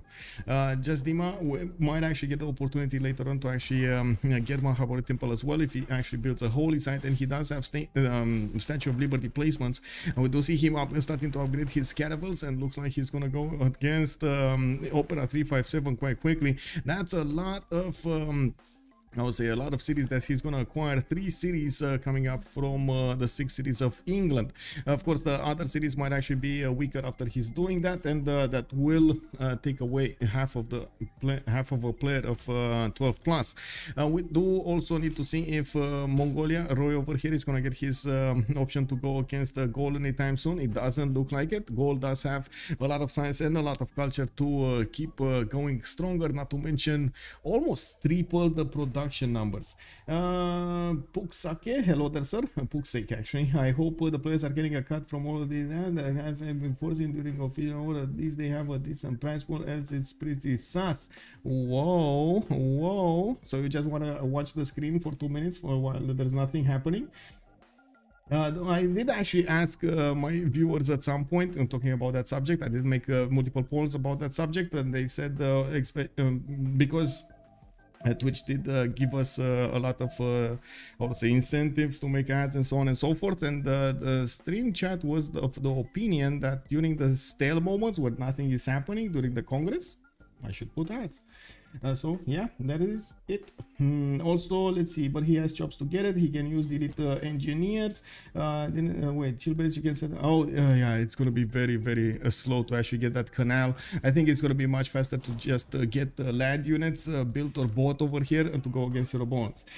We do have to the east side, take a look at actually let's get and take a look at all of the bonuses before we do anything else. We do have England, Victoria, Free Inquiry, Golden Age of Empire, and I do see Opera 357 is being caught with his pants down over here. We do have Opera 357 getting printing, and it does look like next turn he's gonna get some diplomatic visibility over his opponent. We do need to see how this is gonna be settled. It does seem like just Dima is gonna get the upper hand. Demonar with printing as well. We do see Tamar getting pen brush and voice golden age on 2, 4, 6, 7 series. We do have more hard build, as you can see, capsules from his side, which are gonna do massive amounts of damage against the units in the hills. Now it does seem like at the moment Scythia is starting to keep himself nicely intact over here to defend Kuloba. We do have also Roy with pen brush and voice golden age. Looking at his stats, 47 science, 47 culture, unfortunately minus 14 gold, only 88 production while he's putting K-Shakes on the map. I'm pretty sure these are just not gonna be strong enough or numerous enough to chew through the Gaelic defenses. He might get some damage done against England, especially after England is going to start losing cities. And we got the Vladimir, 150 science, 62 culture with 165 gold per turn, and it does look like 173 production coming up from his side in the production queues. Very nice production. Also is going to be beefed up with more aqueducts and industrial zones coming up from his cities. Outside, 59 science and 42 culture. We do have pen brush and voice coming up on Tomeris, and it does seem like he's in a monarchy at the moment government, getting a few more crossbows to help him out with defense. While he did manage to put one galley in the city of Isik, he can't really push against Sikir Valley with that. That's I guess he got a boat for the era score rather than getting a boat for the offensive purposes. There is a bit of a skirmish over here being done in the city of 40, and I do see Hungary is getting some black armies. A city state got killed over here, or one of the cities of Georgia died. I'm not sure which one of the two, but I'm guessing the latter. We do have no, those were I guess, yeah, city state got killed. Which city state was that? We got only 2, 4, 6 cities available for them in the game now, with Hungary also starting to attack Scythian units from the south. It looks like the war is starting to get heated up. We do have Shaturyanin, sorry, NiLocC actually, with 67 science and 68 culture, pen brush and voice golden age on his side. 2, 4, 6, 8 cities for him to develop. And I do see Mongolia is actually trying to, oh my god, Mongolia might actually go and attack Kongo, while Kongo is not prepared for this. Neither is Gaul to get some help for him. We do need to see if NiLocC is going to manage to defend over here the city of Mbande, Kongo. That is his most prized possession over here, that city with the Temenanki. We do have Shaturyanin, also 68 science, 126 culture, pen brush and voice golden age. We don't really control what casters do. It's just they're getting the slots. We don't control that. That's it. And also you can't really control ads on your channels as a streamer. First of all, it's Twitch that's doing that. You only have the option to run some ads at some point, and that's about it. I think game is nicer watching a spectator, and casters have their work cut out for them. The fact that it's getting streamed makes it more popular. Yes, that is true. When Miguel has a this what? Wow. Kick. I see what's happening over here. Okay. Anyway, now Opera 357 coming up, 98 science with 35 culture. We do have a free inquiry golden age coming up for Victoria, Age of Steam, and of course he has a bit of a problem. One English caravel fleet going against Manchester, and we do have by the looks of it still some galleys coming out from Opera 357, but 2/3 is gonna get cartography. His full pre-builds might be taken down. The English remaining fleet is starting to get into the borders of England soon, of Opera 357, and it does look like these galleys are going to go down quickly. Can we sure we can we can mute him. Yeah, yeah, anyway, it is what it is. England versus England going down over here, and yes, it does look like. Also, hello there, sir. Mindblow. Bonjour, monsieur. Bienvenue, bienvenue. We do have, by the looks of it, actually, just gonna say one more thing about the casters. I was one that opened up and did not make, open up the casters to have access to all of the games, doing restreams and set up, did as much work as possible to set up, for them, channels they can use on CPL, for example, so they can actually have the content available for them, even if we do have the official caster and volunteer caster and so on and so forth. So I think it's as democratized and as open as possible compared to other tournaments. That's all I'm gonna say about this. Lassie Serpel, also hello there, sir. If you want to do yeah, that's also true. Lassie Serpel, also good evening, sir. Is the MVP for Age of Steam, Age of Empire, Age of Steam versus Age of Empire 2. Yes, we do have cartography finishing up next, and for Opera 357 only 1, 2, 3, 4 boats, 5, 6, 7 actually in the north are available for him to upgrade. He will need gold from his teammates, and as you can see, they are giving it to him so he can upgrade his units. We do have also Cool Whip. Hello there, sir. It does seem like Age of Steam, unfortunately, is going to need to use these eastern cities to try to, well, stay alive in the game. He did manage to get some in the north over here to give him a little bit of a chance to get some economy for his teammates and try to be useful in the next part of the game. I do have to point out at the moment we do have three nations over 100 science. 2 of them are from Forever Young, with Vladimir benefiting from that free inquiry golden age on his side. He has 169 science and 67 culture.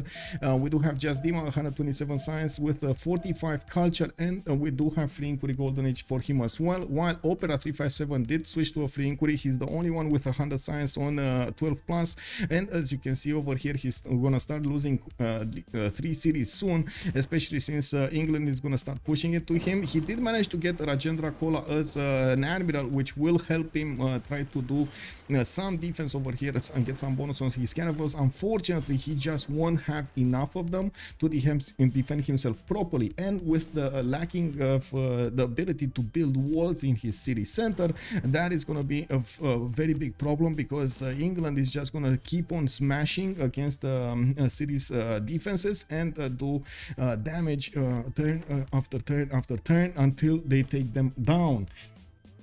Jack Hook, hello there, sir, and thank you so much, man. Thank you so much. He didn't upgrade. Well, he did upgrade now. Yeah, he did upgrade now.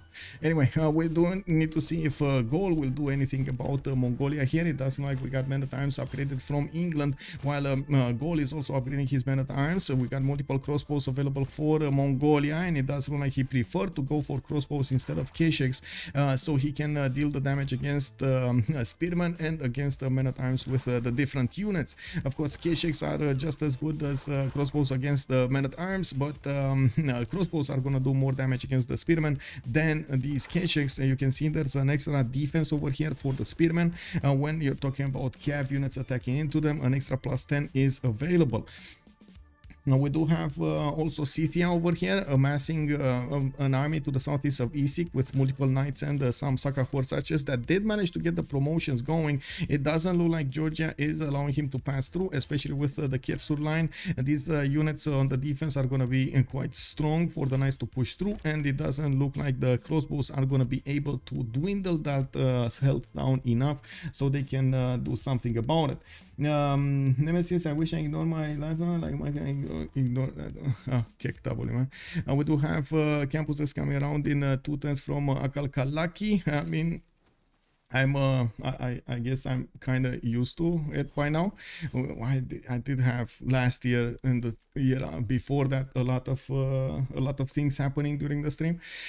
Anyway, Chancery coming up from Debrecen. We do have Burak getting his foreign ministry, pyramids in Esztergom, and he's gonna get a free builder with an extra builder charge on all of these Hungarian builders from now on. He's also managing to get all of the Pantanal tiles used in different cities, so maybe 2 from Esztergom, 2 from Eger, and I do see him trying to get more science up with his universities there. He kind of is arriving at his city count here. He's gonna be on 2, 4, 6, 8 cities. He could actually place another 2 over here in the south, and that's about it. So 10 cities for Hungary is still enough to actually go for the late game and try to carry his team to victory. We do have more campuses coming up from his cities, and he's preparing for the next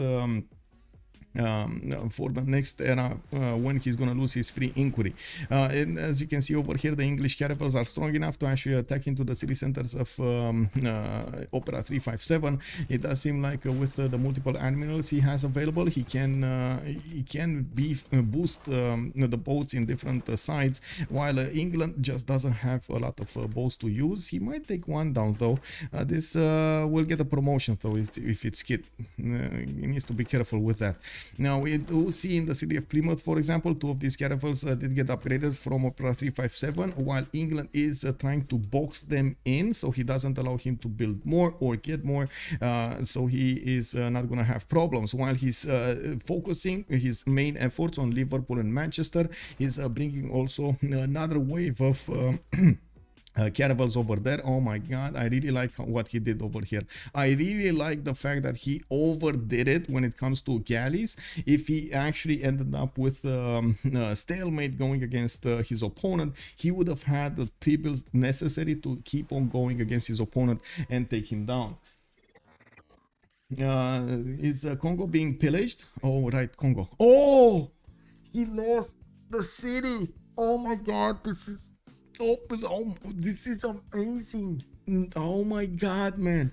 I can't believe that Roy managed to get in with those corsas into the main cities of Congo. Gate Temenanki, his crown jewel, away from him. Man, this...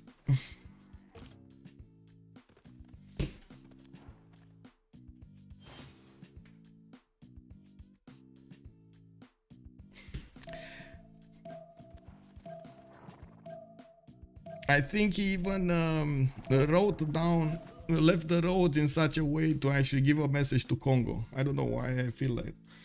Yeah, I think he even made some signs over here about Congo. I mean, it kind of depends on what kind of, what kind of perspective you're going to look at. It's going to be a candy if you look at it this way, and it's definitely not going to be a good one if you look at it this way. You know, we do have Mongolia going for the city of Mbande. It looks like he's sieging that city, and by the looks of it, yes, we do have more courses coming around. It looks like Mongolia is doing a lot of pillages in the cities of Congo, while Congo was slacking for quite some time here in the stat screen.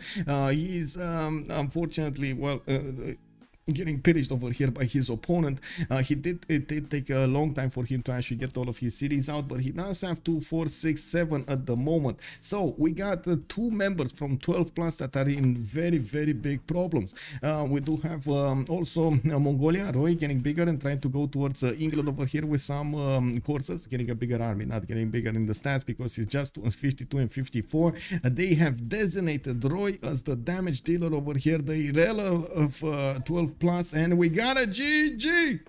We got it. Face may Forever change Young throughout the ages. takes us to a third game, and it seems like 12 plus will need to get their A game going on Sunday when they're gonna meet again to settle the score between the two teams on the Pangea Standard Ridges map, when 12 plus did not manage to withstand the powers of their opponents. We did have Age of Empire going against Age of Steam, taking down Throne Cities.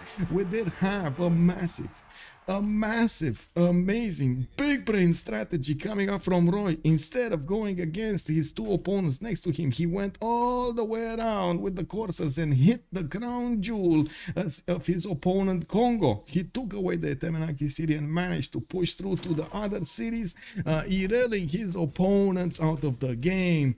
Massive moves coming up over here. Massive.